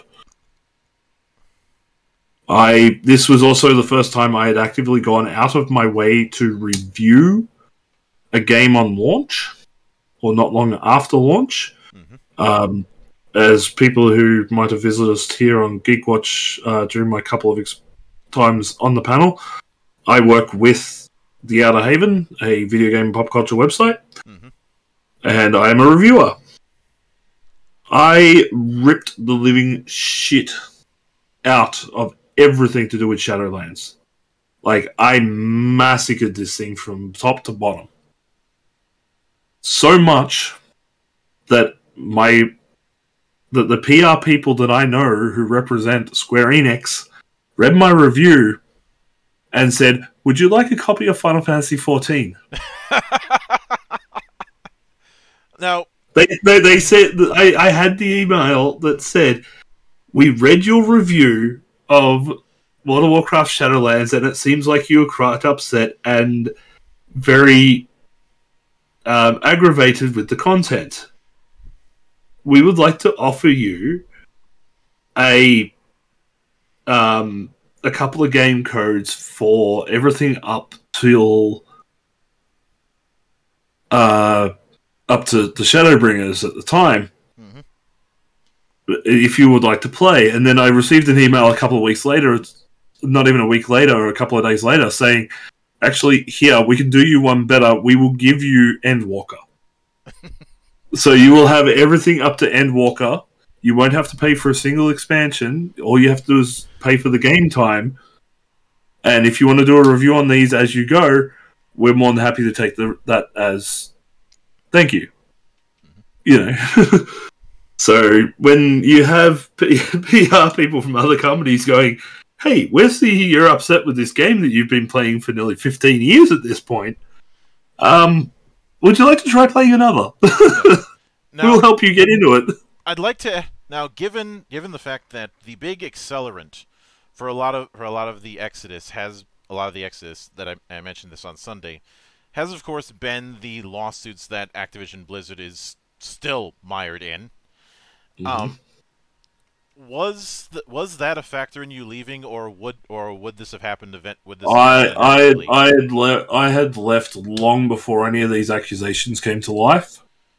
I was one of the people, the big exodus of players who had just had enough of the shit of being treated like shit by the developers, who got sick of the toxic communities, who got sick of if you wanted to see content and you had to be a part of a progression rating guild. There were so many people who had quit Shadowlands because there was so much involved in the game itself at a base level, from borrowed power to too many things that you had to take into account to min-max. There was once again this thing where you're creating legendaries, and if you didn't have the right legendary from the get-go, you were screwed, or you'd have to go and craft it from the beginning, which means you had to go and re-get Soul Ash and all this other crap. And then you had all the currencies you had to do for the broker. Then, you know, there was too much. Then you had all the stuff that was promised in these. I can't remember what they're called now. The factions that you were joining. Covenants. Yeah, the Covenants. You know, you had 2 or 3 things that you had to start managing there as well. And then when you go out into doing...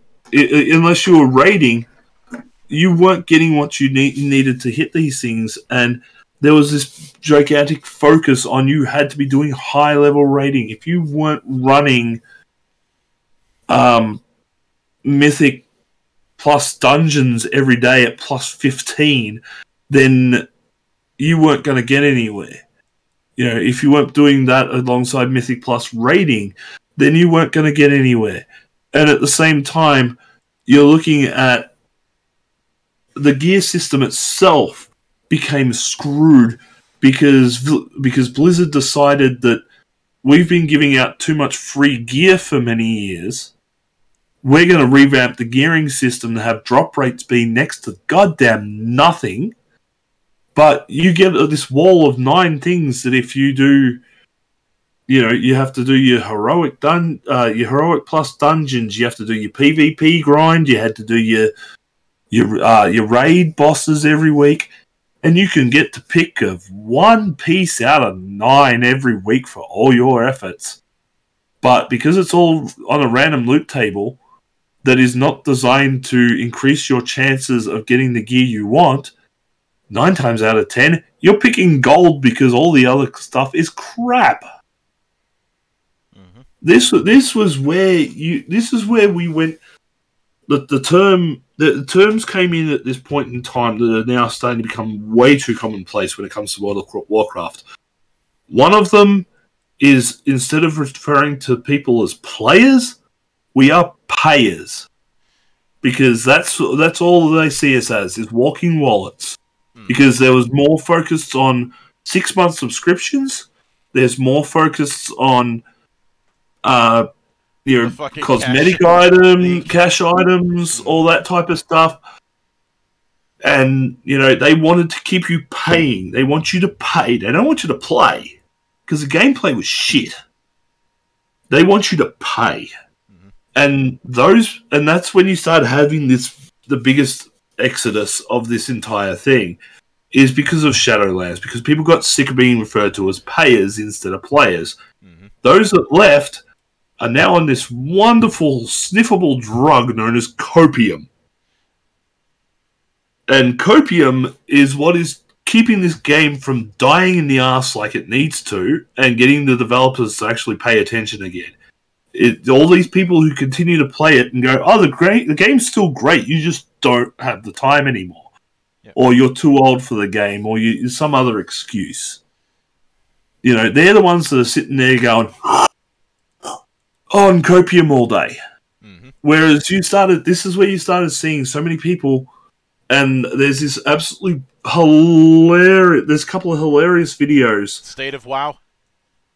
Is that... Yeah, State of WoW. The State of WoW, and there's another one from Carbot Toons, where they show the characters that have been playing World of Warcraft going over to Final Fantasy, and Final Fantasy is like this gigantic theme park. And they look back at World of Warcraft and it's on fire, and it's got bots just walking into a wall. It's like... And that was another thing, bots have become so prevalent over the last 3-4 expansions, and Blizzard have done nothing. Why? Because it's more money in their pocket. And it just became such an annoying thing that the players are sick of it. And that's why you had what essentially is the part of the Exodus trilogy. So many people going from Azeroth to Exodia. Yeah. And now we've talked a whole lot about the mechanic ends of things, but I'd like to go into the lore. And for me personally, when it comes to how the lore and how the narrative of WoW was treated, there are two major shifts in disfavor that I find very emblematic. I'd say the first one is the fact that in the early days you were just an adventurer among many. But as time went on, especially with Shadowlands, they wanted to shift towards you being some kind of chosen one, but didn't have the balls to actually go all the way in and writing you as a chosen one. Which is where you get the whole, like in Shadowlands, get the whole Maw Walker thing that doesn't mean anything when you're dealing with characters you've already met several times over by this point. It makes no sense for somebody like, say, Jaina to call you that when you've already met her dozens of times by this point. Yeah, and before that they reference you as champion. And yeah, that disassociation comes from problematic writing, where they want you to try and... Because by this point, you gotta remember, we've gone from vanilla WoW, where we were fighting, dwarf kings and dragons and stuff like that, to all the way through to Legion, where we were fighting gods, essentially. And we had just come off Battle for Azeroth, where we were taking down the old gods. We were taking on mythic level beings. Like, this is like taking on Galactus or the Eternals, or after we built up to that point after so long, taking on any cosmic character that Jack Kirby has written. Yeah, it's essentially. And then we go to what we would assume, or we could have assumed, would have been the personification of death itself. but it's really just another. It was another sort of eternal level being, or like it's like going back to, like I said, this is like taking on Galactus and going back to Thanos. Yeah. It's a step down, and especially when the focus of the story was meant to be Sylvanas. But the entire time we've just had the jailer going, "I'm on here to step at you." Yeah,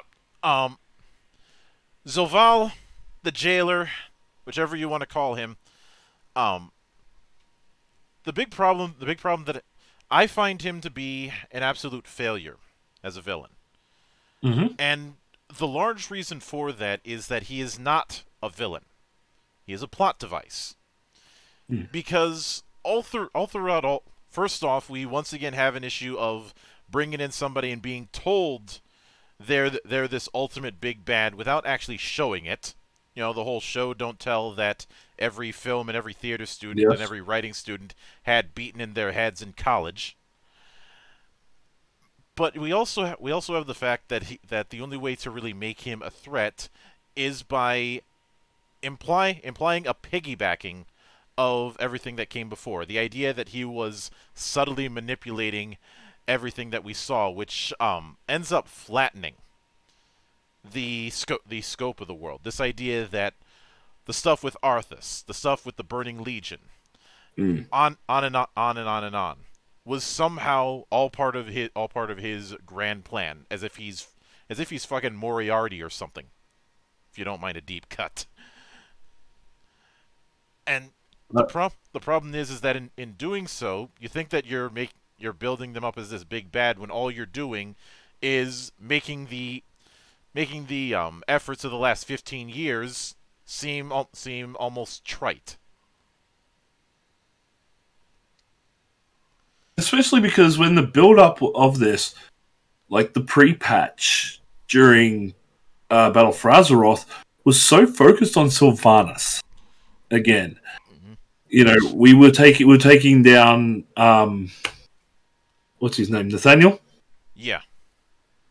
And it was like they were saying everything, like the marketing, the pre-start and everything, where she goes to the Ice Crown and rips the helm in half and everything else. It made her look like she was going to be the big bad. Then we arrive in Shadowlands, and then we get, "I'm the jailer. I'm 500 steps ahead of you. Look at my nipples." What? Yeah. Like it makes no sense narratively. The guy has, like you said, the only way we can get away with this guy being the big bad is to retroactively go back and change every storyline that has come before it. Well, there is no. This is a for those of you who might be in the UK or something like that. This is a timeless child from Doctor Who. Oh, don't get me fucking started on that again. This is retconning years of storylines to try and make one decision or one character fit into the current narrative, and it fails on every single level. Yeah, which is why I think a lot. It's funny you mentioned. Look, I ended up ranting in a call up for like an hour about how fucking retarded the timeless child thing was, and this is not. It doesn't make me angry as much, but one of the things I was getting at and why I call Zoval a plot device is we know what we actually know about his motivations is extremely paper thin. The whole thing of wanting to remake time and the whole thing with the first ones, when we don't even know who the fuck the first ones are. That'll be the next expansion. Cold comfort for us now. And the thing that I find especially funny is that in hindsight, it's a repetition of the same problem that I had with Cataclysm. Like when Deathwing showed up, what the fuck did we know about Deathwing aside from some very deep cuts?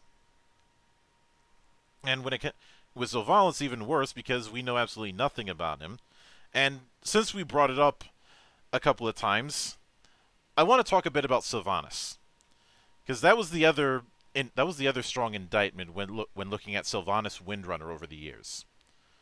Since Sylvanas has been one of the more popular characters throughout the game's tenure, and yet it didn't take long for people to go from loving Sylvanas to her getting Roman Reigns heat. Actually, no, it's worse. It's X-Pac heat. No. We'll keep it at Roman Reigns. Just before I continue with this, just want to put a pause on for a moment. I just want to turn my dinner down. Is that all right? Oh, go ahead. I'll just be 30 seconds. All right. And we're back. And I realize the term Mary Sue gets thrown around a lot when it comes to discussions of fiction, and the definition of what counts as a Mary Sue gets muddled sometimes by bad actors who want to pull a accusation of hypocrisy. But I do think that over time, Sylvanas did lean a bit too much into the Mary Sue simply because of how she just steamrolls through so many pillars of Azeroth over time. Yes and no. I think a lot of it came from the fact that a lot of people, and this is probably due to a slight misconception as well, the fact that she walks into, practically just appears out of nowhere in Stormwind, slaps the absolute crap out of Anduin, which I thought was hilarious because that little bitch has been needing it for years. But also she goes to Icecrown, and she takes on what is essentially the Lich King. The being that created her in her current form. You know, going back to her days of she was Ranger General in the Night Elf army during one of the original invasions from the Scourge. She got resurrected as a Banshee in the service of the Lich King. And yet now she's going into basically his house, grabbing his helmet and ripping it to shreds with her bare hands. Something that nobody's ever been able to do. Now, I think a lot of people saw that and went, okay, she's a Mary Sue. She suddenly got all this power out of nowhere. My explanation is slightly different. This hasn't been too long. This has probably been maybe a couple of years after Bolvar put on the helmet at the end of Wrath of the Lich King. You know, if you count each expansion being maybe a year to 2 years, Bolvar does not succumb to the corruption of the demon that is a part of the armor. Therefore, he doesn't have the same level of power as Arthas did. So, her coming up and beating the crap out of Bolvar as the Lich King so easily isn't really much of a stretch, because the guy hasn't melded with the magic of the armor. He doesn't have the same control over it. He doesn't have the same experience with it. So, you know, her getting that all done so easily, not much of a stretch when you really think about it. But it was from there where a lot of the problems started popping up again. Like she was actually, for what she did, she was a very effective war chief. She was also probably the wrong choice, but you know, that's what happens when you have death gods whispering in your ear, Mr. Vol'jin. Which, again, that's more stuff in books that you got to read about in order to understand. But I don't see her as a Mary Sue. And after really thinking about, like, I did get I joined that Angry Sue the Mary Sue section that went after her when she started, and I went, no, hold on, step back, look at it from other angles, and that's where I got my current theories from. Mm-hmm. But again, it comes back to her the writing has really screwed her over yet again. She was meant to be built. They built her up through 2 expansions to try and be this big bad, this big evil. Now she's just yet another servant. Who? Like she's essentially a servant of Serval at this point. Mm-hmm. I can't say for anything that's come out from patch 9.1 onwards because I haven't experienced it, nor have I bothered to even look into it. But she was meant to be the big bad. And yet again, they've sidelined her for somebody else. I don't know why. Technically, she should be the big bad of this expansion. But from what I was seeing people wanting in the forum sections before I quit the game, was they wanted her to have a redemption arc. And I'm like, no, you can't have a character like that have a redemption arc unless you have a redemption arc for Garrosh. Because both characters are on the same level. Mm-hmm. But, yeah. By this point, I've given up caring. Yeah, and I think this isn't one of those cases where you can just say trust the process. No. If you'll forgive me for using a basketball reference. Because once again, if you're going to find out exactly what's happening with Sylvanas and everything, you're going to have to read another book that is in production at the moment. Yeah, and that again you're dealing with outside material, and it's a cold comfort to those who were invested in the character for so long.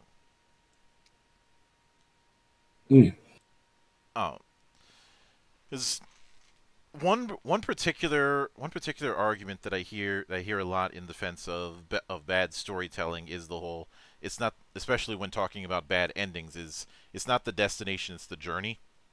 Mm-hmm. I don't agree with this one bit. A bad destination can invalidate the journey. Yes. And since you brought up Doctor Who, I'll bring up something adjacent to demonstrate my point. Miracle Day. You'll have to explain. That was the third series when it came to Torchwood. That was co-produced by Stars. And it's been quite a while since I've watched Torchwood. Yeah. When it came to Torchwood, season 1. Sorry, I keep old habits. In my defense, I'm American. Series 1 was crap. Series 2 was a little less crap. It seemed like they were hitting their stride with Children of Earth. Then Miracle Day happened, and all that goodwill washed away, because you have this whole mystery about this miracle and death not existing, and how everyone's trying to cope with with how the world's changed. And when it comes to the actual mystery and how it's solved, it's completely unsatisfactory. And they had the gall to try and do a sequel tease, which of course never happened, along with the most obnoxious editing I think I've ever seen. But the point is that you had a mystery, you have to solve it in a way that feels satisfactory to the amount of time you've had people investing. So when you throw in something like ZeltraxMilennium, after going for what I'd say 4, 5, maybe 6 years of trying to build up Sylvanas as the next big bad, you can't just throw something like that in when you've been doing when you've been doing long-term booking for that long. That's the way I see it, at least. Oh. So once again, to bring out a nice little love of wrestling into this. The storyline so far for Shadowlands has been watching the build for Hogan versus Sting in '98, complete with the Starcade ending. Yeah, the mystery that will forever remain unsolved, or rather, has several solutions, and all of them don't make sense. Well, yeah, it was a full year of build-up between Hulk Hogan and Sting in World Championship Wrestling, where these guys never even touched, leading up to the big pay-per-view Starcade at the end of 1998. And then the match itself was an absolute piss take of a match. It was terrible. And complete with an ending where you had referees getting knocked out and Bret Hart counting the win for no reason whatsoever, other than they tried to do a repeat of the screw job from Survivor Series 98. And it just went as like this great build this entire time.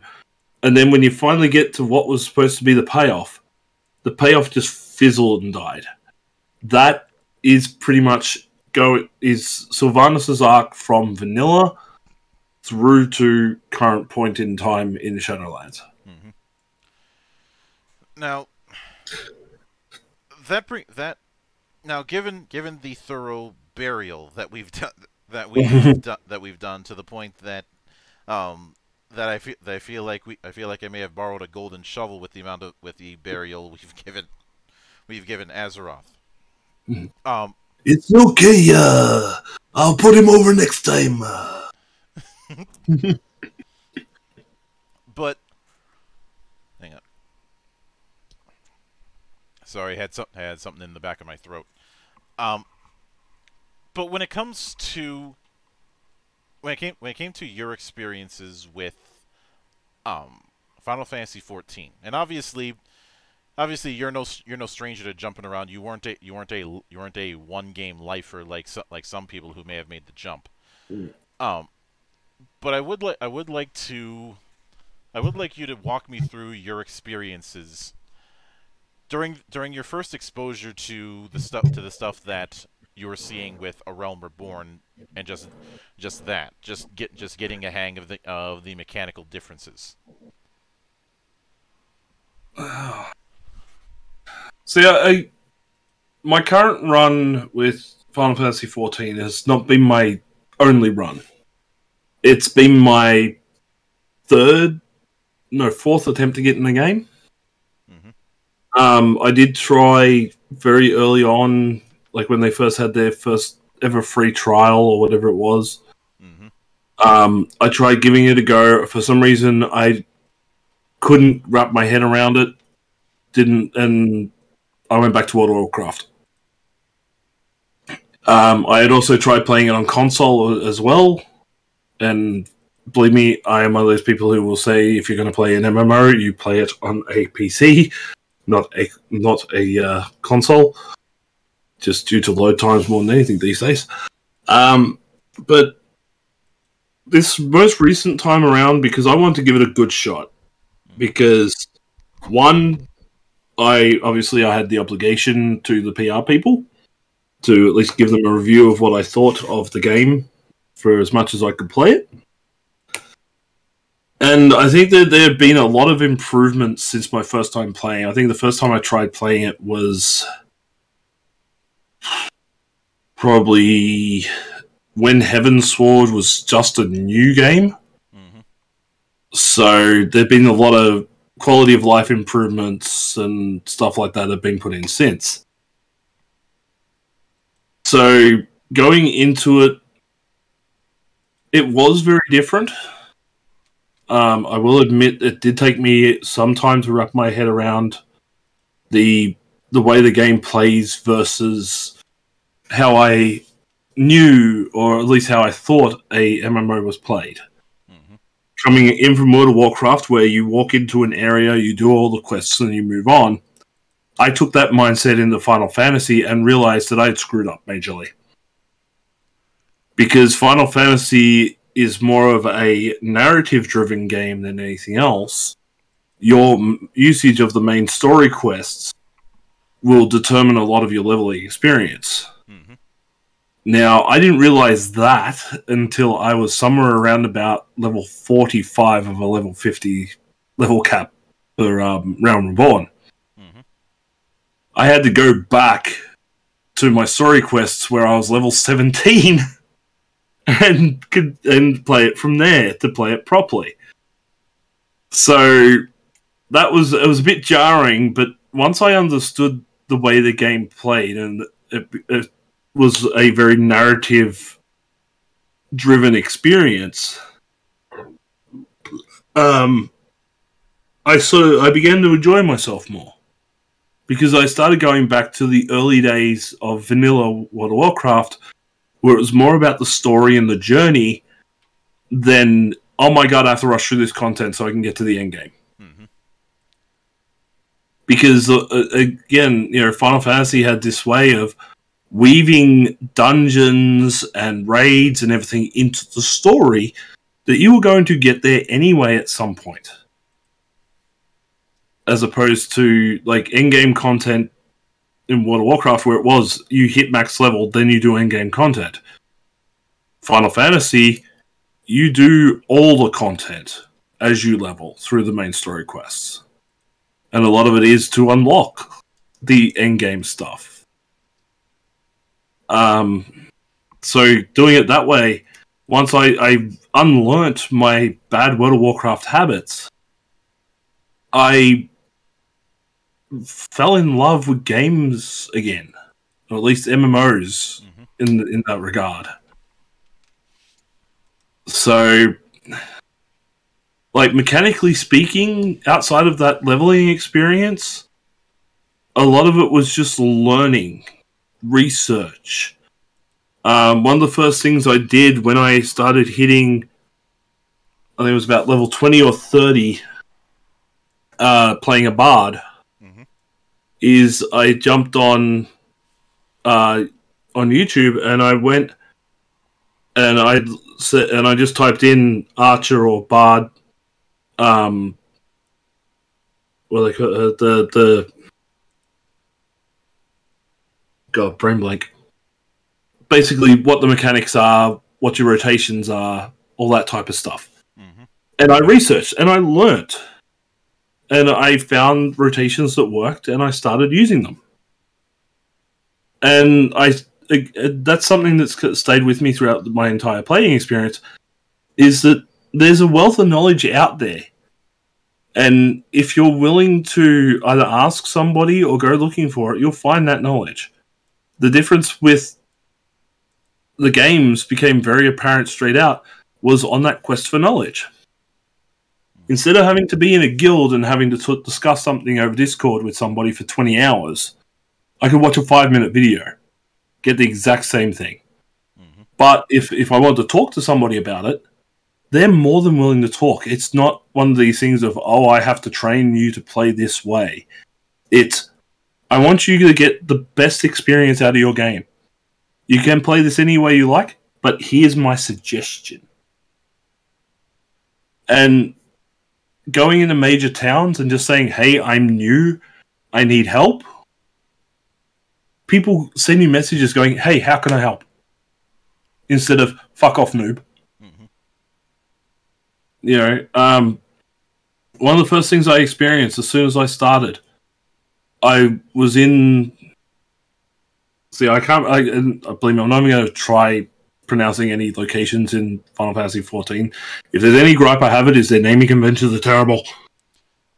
But one of the major cities that I started in, I walked up to do the first few quests, and I went to the Aetheryte for the first time to get that done.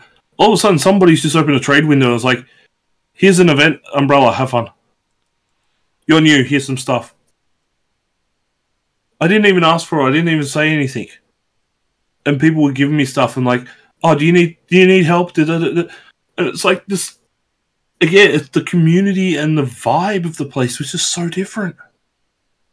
Like, I'd gone from being a World of Warcraft progression raider at the time, where if I didn't do my plus 10 mythics every week and miss out on my gear, or I didn't have the right gear for tanking that week in the raid, people would yell and scream and, all that toxicity and everything else. Then to go into Final Fantasy going, hey, I'm new, I need help, or even just walking around and people are like, do you need help? Like, it was just such a, it was night and day. Yeah. And of course, when it comes to that, there is the factor of the mentor program that Final Fantasy has.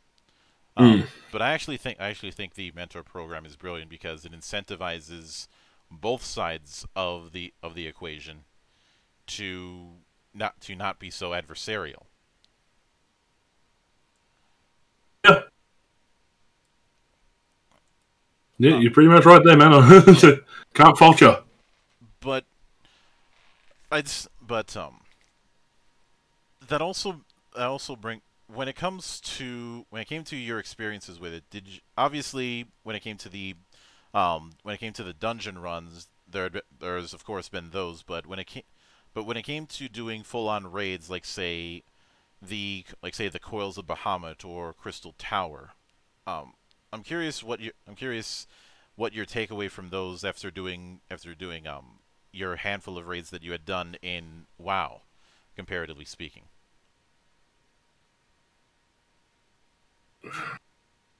There really is no real way to compare the two. Like, mechanically speaking, Final Fantasy took a lot of what World of Warcraft had done with positionals and phases and stuff like that, and refined them. And looked at things like the modding community, where in World of Warcraft I was running 25 add-ons to do what Final Fantasy does as a default setting. Like things where, you know, if you're having to get a positional and you see a pulsing circle on the ground, you know, you needed an add-on for that stuff in World of Warcraft, whereas Final Fantasy gives this to you as a basic mechanic. Then there was things like, again, the community and the people that you play with. Even if you're playing with randoms and you got stuck on something or you weren't hitting the DPS or whatever, everybody's like, okay, let's wipe, let's start again. Mm-hmm. And it was not a negative. There was no blame passed around. It was like, all right, cool. It's like one of the videos out there where they do that comparison and the character's like, oh no, we wiped, so this is where we disband, you all suck. You know, no, I didn't pull that pack. And the guy's going, what are you talking about? Let's just get up and do it again. And the guy's like, what do you mean do it again? Aren't you afraid we're going to waste our time? And the dude just replies, if we're going to waste our time, let's waste it together. You know, it's like comparatively, like mechanically, Final Fantasy is one of those things that has looked at WoW, has looked at its competitors and said, let's take everything that the player needs and make it a base feature. Mm-hmm. Then you have the community who has that different mindset of, you know what, if we're wasting time, let's waste it together, let's have a laugh, we'll get it eventually. Yeah, sometimes it may take longer than others. Looking at you, mm-hmm. looking at you, some of the Garuda Extreme. That took friggin' forever. Garuda and Titan were the bane of my existence for weeks. Mm-hmm. Yep. Especially Titan with that shrinking ring bullshit. Yep. Yep. But eventually, you get a random, either if you're doing random groups around the group finder, or if you're doing it with a guild or a free company, mm-hmm. then eventually you're gonna get it. Yeah, and that brings me to something else. I'd like you to go through your experiences comparatively when it comes to the group finding content, the stuff like LFR and the like that you had in WoW versus the group finder setup in 14, and what your takeaways were. Very helpful. Like when it comes to, like, again, it comes down to the community. World of Warcraft has become that very elitist, very up their own ass, you know, this is, I'm only doing this for a laugh, but, you know, don't die, because if you die, you're a noob and you're shit, and, you know, cancel your sub and everything else. Mm-hmm. Whereas Final Fantasy, it's that same story. If we're going to waste our time, let's waste it together. Let's have fun. If there's something that you don't, if you die at the same spot a couple of times, somebody else might turn around and go, I noticed you're dying at the same spot. Do you know the mechanics? Would you like us to stop and explain it? Whereas if you try and do that in World of Warcraft, it's like, no, I haven't got time to explain shit to you. Go learn somewhere else. Go watch Fat Boss videos or whatever. Mm-hmm. Whereas I've had times where, you know, I've had issues in a dungeon, and we have stopped for 5 minutes or so while one of the more experienced players explained the mechanics. And was like, okay, has everybody got what we got to do? Yep, cool, let's go in. And then we go in and we smash it. Mm-hmm. Because we take that time to make sure everybody's on the same page. And it's all done polite and nicely. Whereas World of Warcraft became this thing where if you want to learn, go somewhere else and learn, because we don't want to tell you anything. You have to come in here and be perfect straight away. Final Fantasy, you're allowed to be imperfect. You're allowed to make mistakes. You're allowed to die 4 or 5 times. It's fine. Mm-hmm.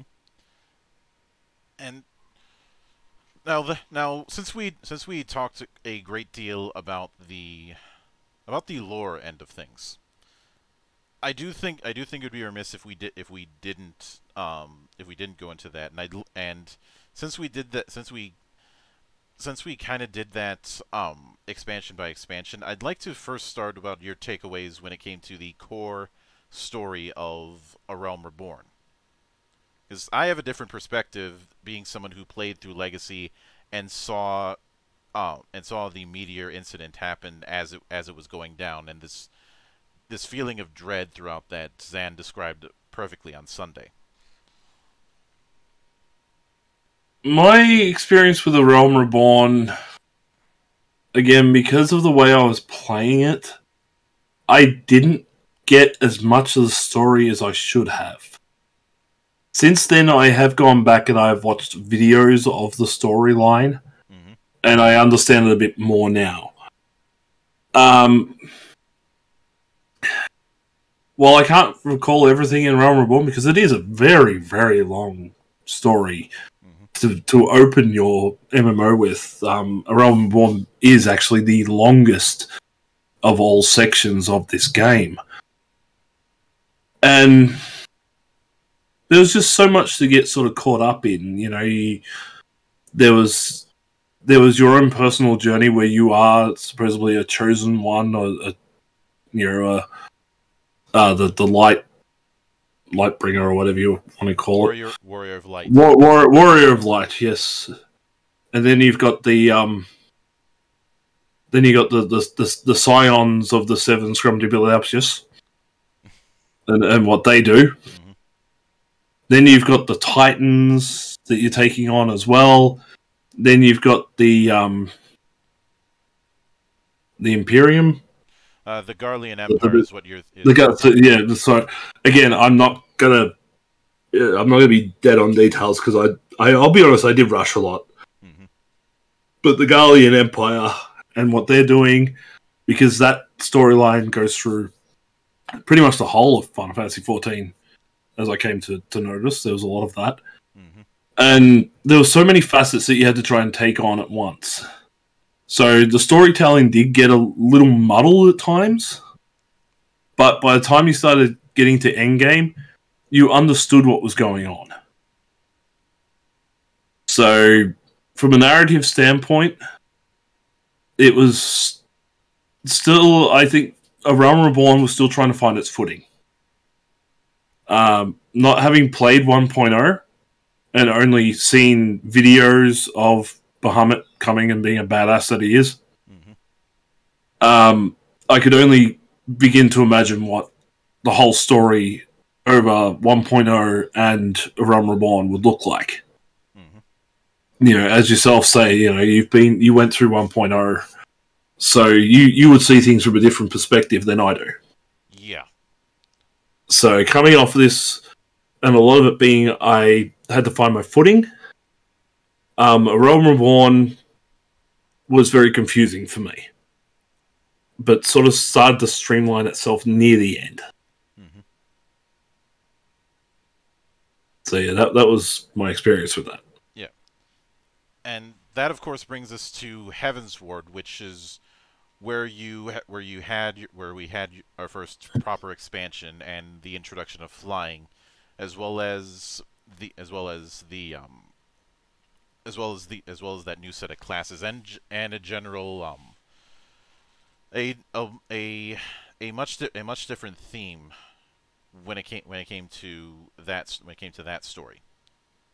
So I'm curious your experiences with Heavensward's chapter. I'll be honest, I skipped most of Heavensward. That was done on purpose. I had people telling me skip it, mainly because it felt like a lot of filler to a lot of people. But mechanically speaking, I was finding my footing with the game, understanding how the game wants to work, and working within the confines of the game. The flying mechanics that were introduced, I think, are a great way to not only explore and see the graphical, the artistry that was put into the game, and then you are rewarded at the end of it all by flying, and then you can go around and do whatever you like. I will be remiss that this particular part is also where I started learning about how to unlock dungeons and raids to expand what was put forth in the stories. I still have a lot of stuff that I should go back and try and solo, but I just haven't really bothered to try. But like all I can remember is the final raid in this one where you're running, and the guy gets in was like a robotic version of Bahamut, and he casts Ultima. That was Ultima Weapon at the end of A Realm. Yeah. Okay. The end of because that one keeps coming up on a roulette too often. The end of Heavensward was where you had to deal with effectively the Knights of the Round. Oh yes. That battle I loved actually. And the thing is, it doesn't come up often enough in my roulette. I love Knights of the Round as a spell from Final Fantasy VII. So to be in a version where you have a guy who basically decides, I'm going to be a God King, and then you actually have to battle all 12 Knights of the Round. And are in a race against time, so he doesn't use ultimate end. Exactly. So that was a great fight mechanics wise, and just a spectacle of a fight with a great reference as well. But yeah, like unfortunately, like because I was trying to rush at this point, I wasn't paying as much attention to the story as I should have. Yeah. And I think I do definitely need to go back and watch like videos or some summaries over it. Yeah, because I think I listened to the wrong people at this point. I would certainly recommend that, especially given the fact that you do have a bigger introduction to dragons and a bit more when it comes to the primals that you've seen. And there's the fact that, especially the fact that the dragons within the setting have a far different perception of time than the smaller races. As dragons often do. and it's one of those things that's always implied with dragons, but but dialogue wise they never go all the way with it. Granted, it's not like it's perfect when it comes to that, because it's kind of hard to write it's kind of hard to write different perceptions of time. Mm. But did you end up skimming through Stormblood or not? I did at the beginning, but then I slowed down as I got further into it. A lot of what Stormblood really sort of got to me was I'm a big fan of the Asian building design and Asian aesthetics. Mm-hmm. So, sort of seeing this more play out like the old school samurai films of, say, like the 1970s, maybe not early 1980s. You're thinking of Kurosawa's stuff. Yeah. And sort of seeing a lot of that type of storytelling in that expansion, it did make me slow down and start paying attention again. Mm-hmm. And also, at the same time, this is where I had found a free company that I'm still with to this day, and I realized, like, I had overleveled something shocking. So this is where I started getting a chance to play around with different classes, different jobs, and stuff like that. So, narrative speaking, yeah, this was really good. Like, I enjoyed a lot of the story, but I'm just trying to remember the ending for this one had that very sequel bait style to it. Mm-hmm. Like you had to take on the father. Started with the son and beating the shit out of him, and then you had to take on the father near the end with the big war. Mm-hmm. And then you find out, yeah, they're both still alive. Okay, so there's more stuff to come. Yay! But the ending wasn't as shocking as the one for Heaven's Sword, where the dude took his head off. That was holy shit. Mm-hmm. Yeah, like, again, my details are sketchy, just because I plowed through those two expansions in about 2 months straight. And so everything got muddled, so... But, yeah, it's sort of because it was that very Kurosawa inspirational, Mm-hmm. at least in my eyes, I did slow down a lot more, and I got a lot more into other aspects of the game as well during this time. Mm-hmm. Damn you, Gold Saucer. And of course, last but certainly not least, up until the near future, Shadowbringers. I will be very honest, I am still very early game. As in, I've done the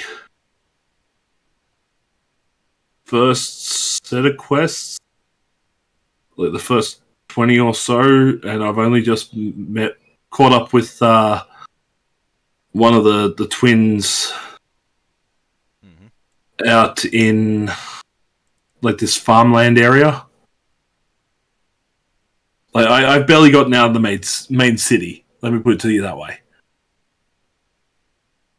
Like, you got that big main city that they introduce you to, and then you go and find one of the twins is battling this wraith or something that turns people into similar style creatures. Mm-hmm. And then you go find the other one who's outside of what looks like another big type of city that has a bunch of slums around the outside. Mm-hmm. And that's about as far as I am in there. I'm still very early game in this, mainly because of life matters. Yeah. So I can't really comment too much on the story at this stage, Mm-hmm. mainly because I've probably experienced maybe 2% of it. Yeah. But even with that, I don't think it'd be out of line for me to say that you've been more invested in the story that's been developing than you were for the last few expansions of WoW. I don't think I'm out of line saying that. Yeah, no, not at all. I have paid more. I've started to pay more attention to it now that I'm sort of slowing down because we are starting to get closer to Endwalker, and I feel that I when I have the time to invest in it, I want to invest my time in it properly and sit there and go through the story as it is meant to be told. Mainly because of the way that the storytelling style in this relies on the game only. I don't have to go and hunt down a bunch of supplementary material in order to understand the lore. If I do get stuck, well, there's a million lore videos on YouTube that I could watch in order to understand it. And it's usually using the actual story itself, not supplementary material. Yeah. And with all that said, I know that that there's been that it is kind of funny that in the moments leading up to the original release date for Endwalker, before we had the delay, and then what I'm about to talk about had a delay, it seemed like WoW was gearing up for 9.1.5 Eternity's End, which they're claiming is wrapping up the story that had been building up all the way since Warcraft 3, which again we have that whole piggybacking thing. But do you think that 9.1.5 at this juncture is an instance of too little, too late? Well and truly. It is. The fans have already left, and like I said, those that are sticking around at this particular point in time are huffing copium in great amounts. Mm-hmm. Blizzard has screwed the pooch completely with Shadowlands, to the point where they are going to have to reboot the game to survive.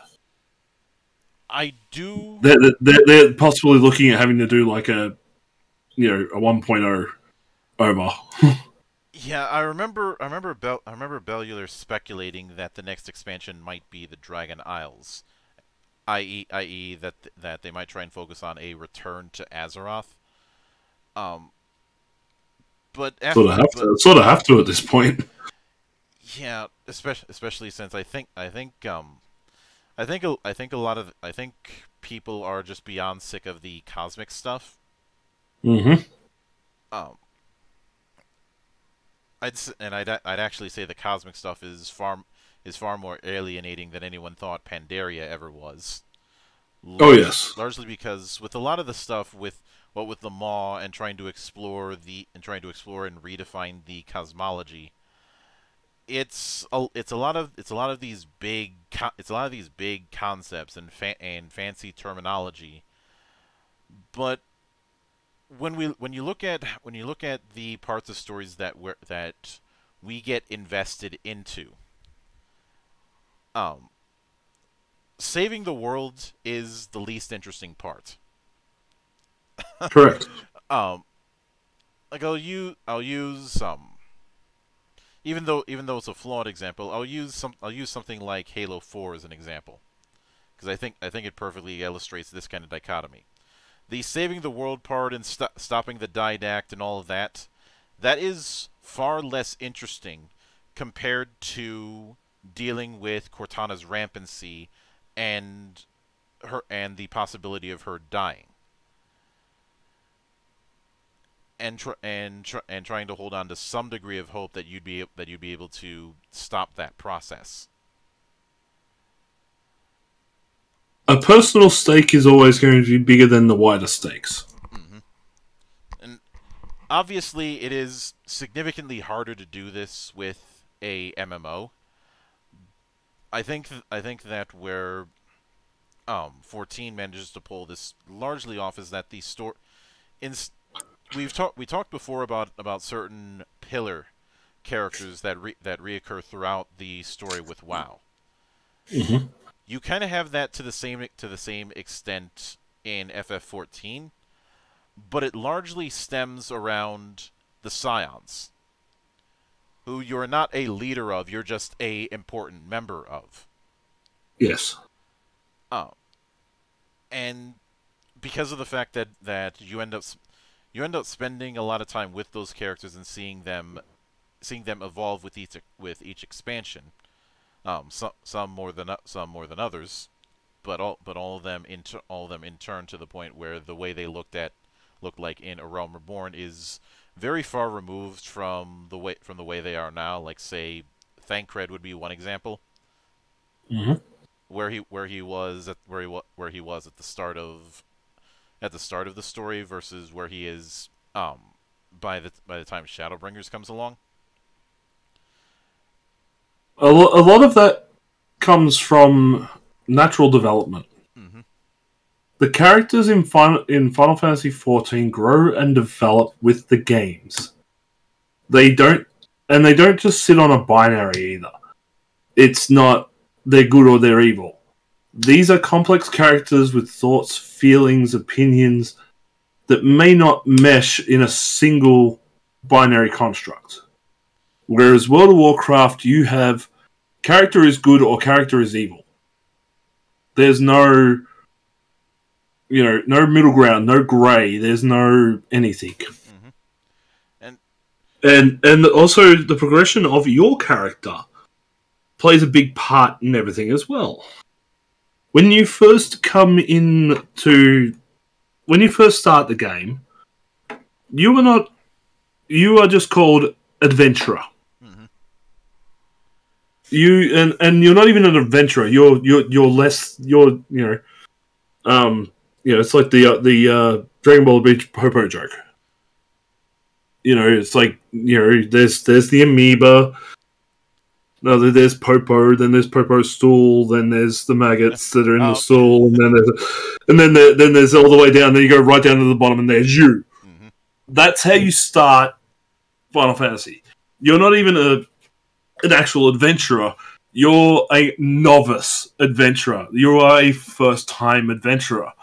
And as you go and you grow and you learn, and the characters beside you grow and learn, you go from being an adventurer to being the warrior of light. You have progression, natural progression over time.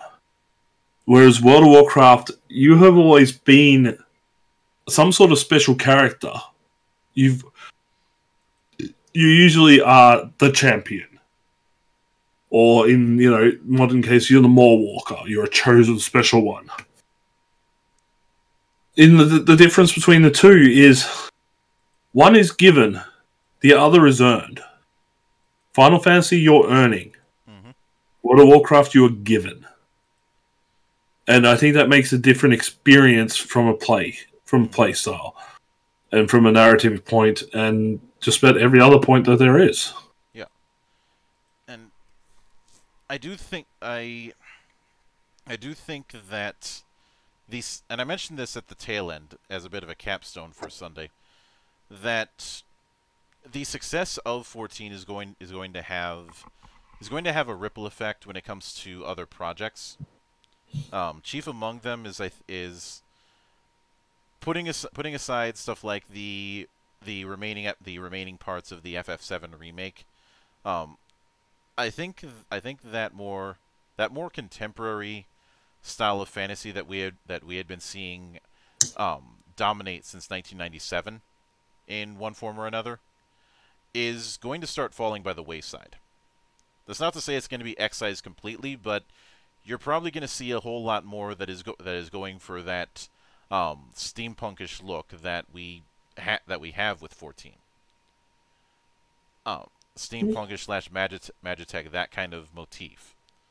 I know people like to say it's going to be more fantasy, except I think anyone who argues that doesn't really know their history if they think that there was ever a point where the Final Fantasy series was quote unquote medieval fantasy.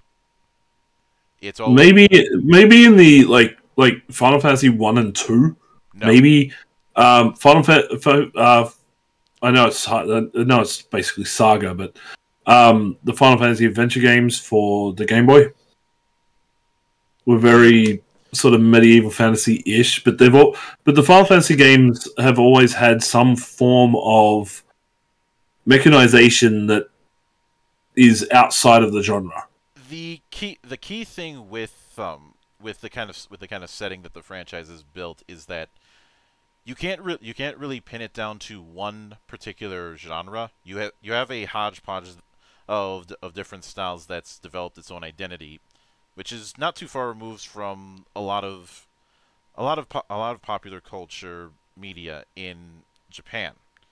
You have instead of not just bringing up anime, but whether it be anime, whether it be tokusatsu, whether it be Japanese wrestling, you have this mixing of ideas into this whole, as opposed to a more segregated type of approach of this is fantasy, this is SF, and this is spy fiction, and so on. I'm not saying one is better or worse than the other, but I'm more saying that when people think of medieval fantasy, they're thinking Lord of the Rings.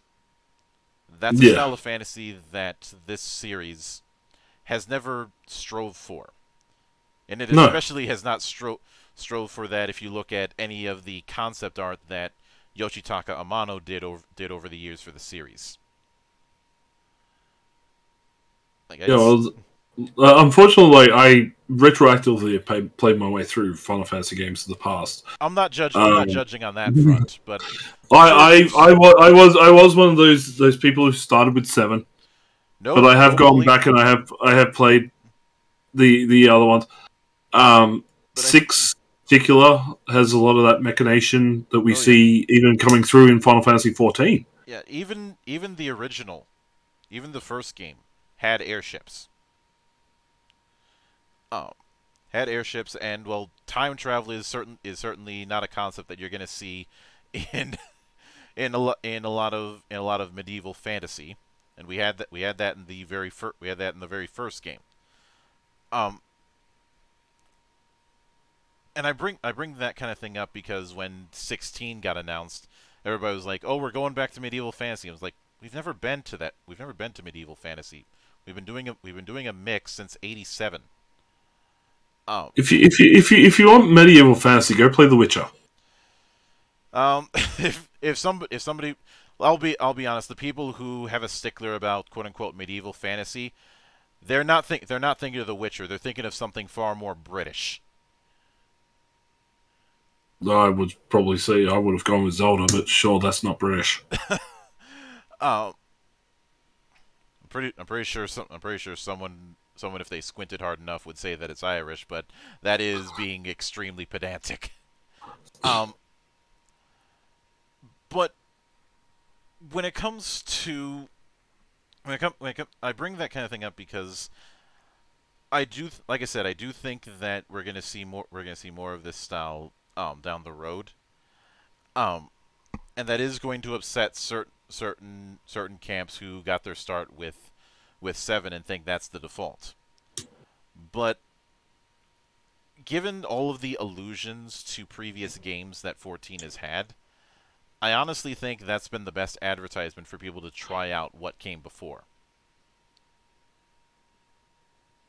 Yeah, I could see what you're getting at with that.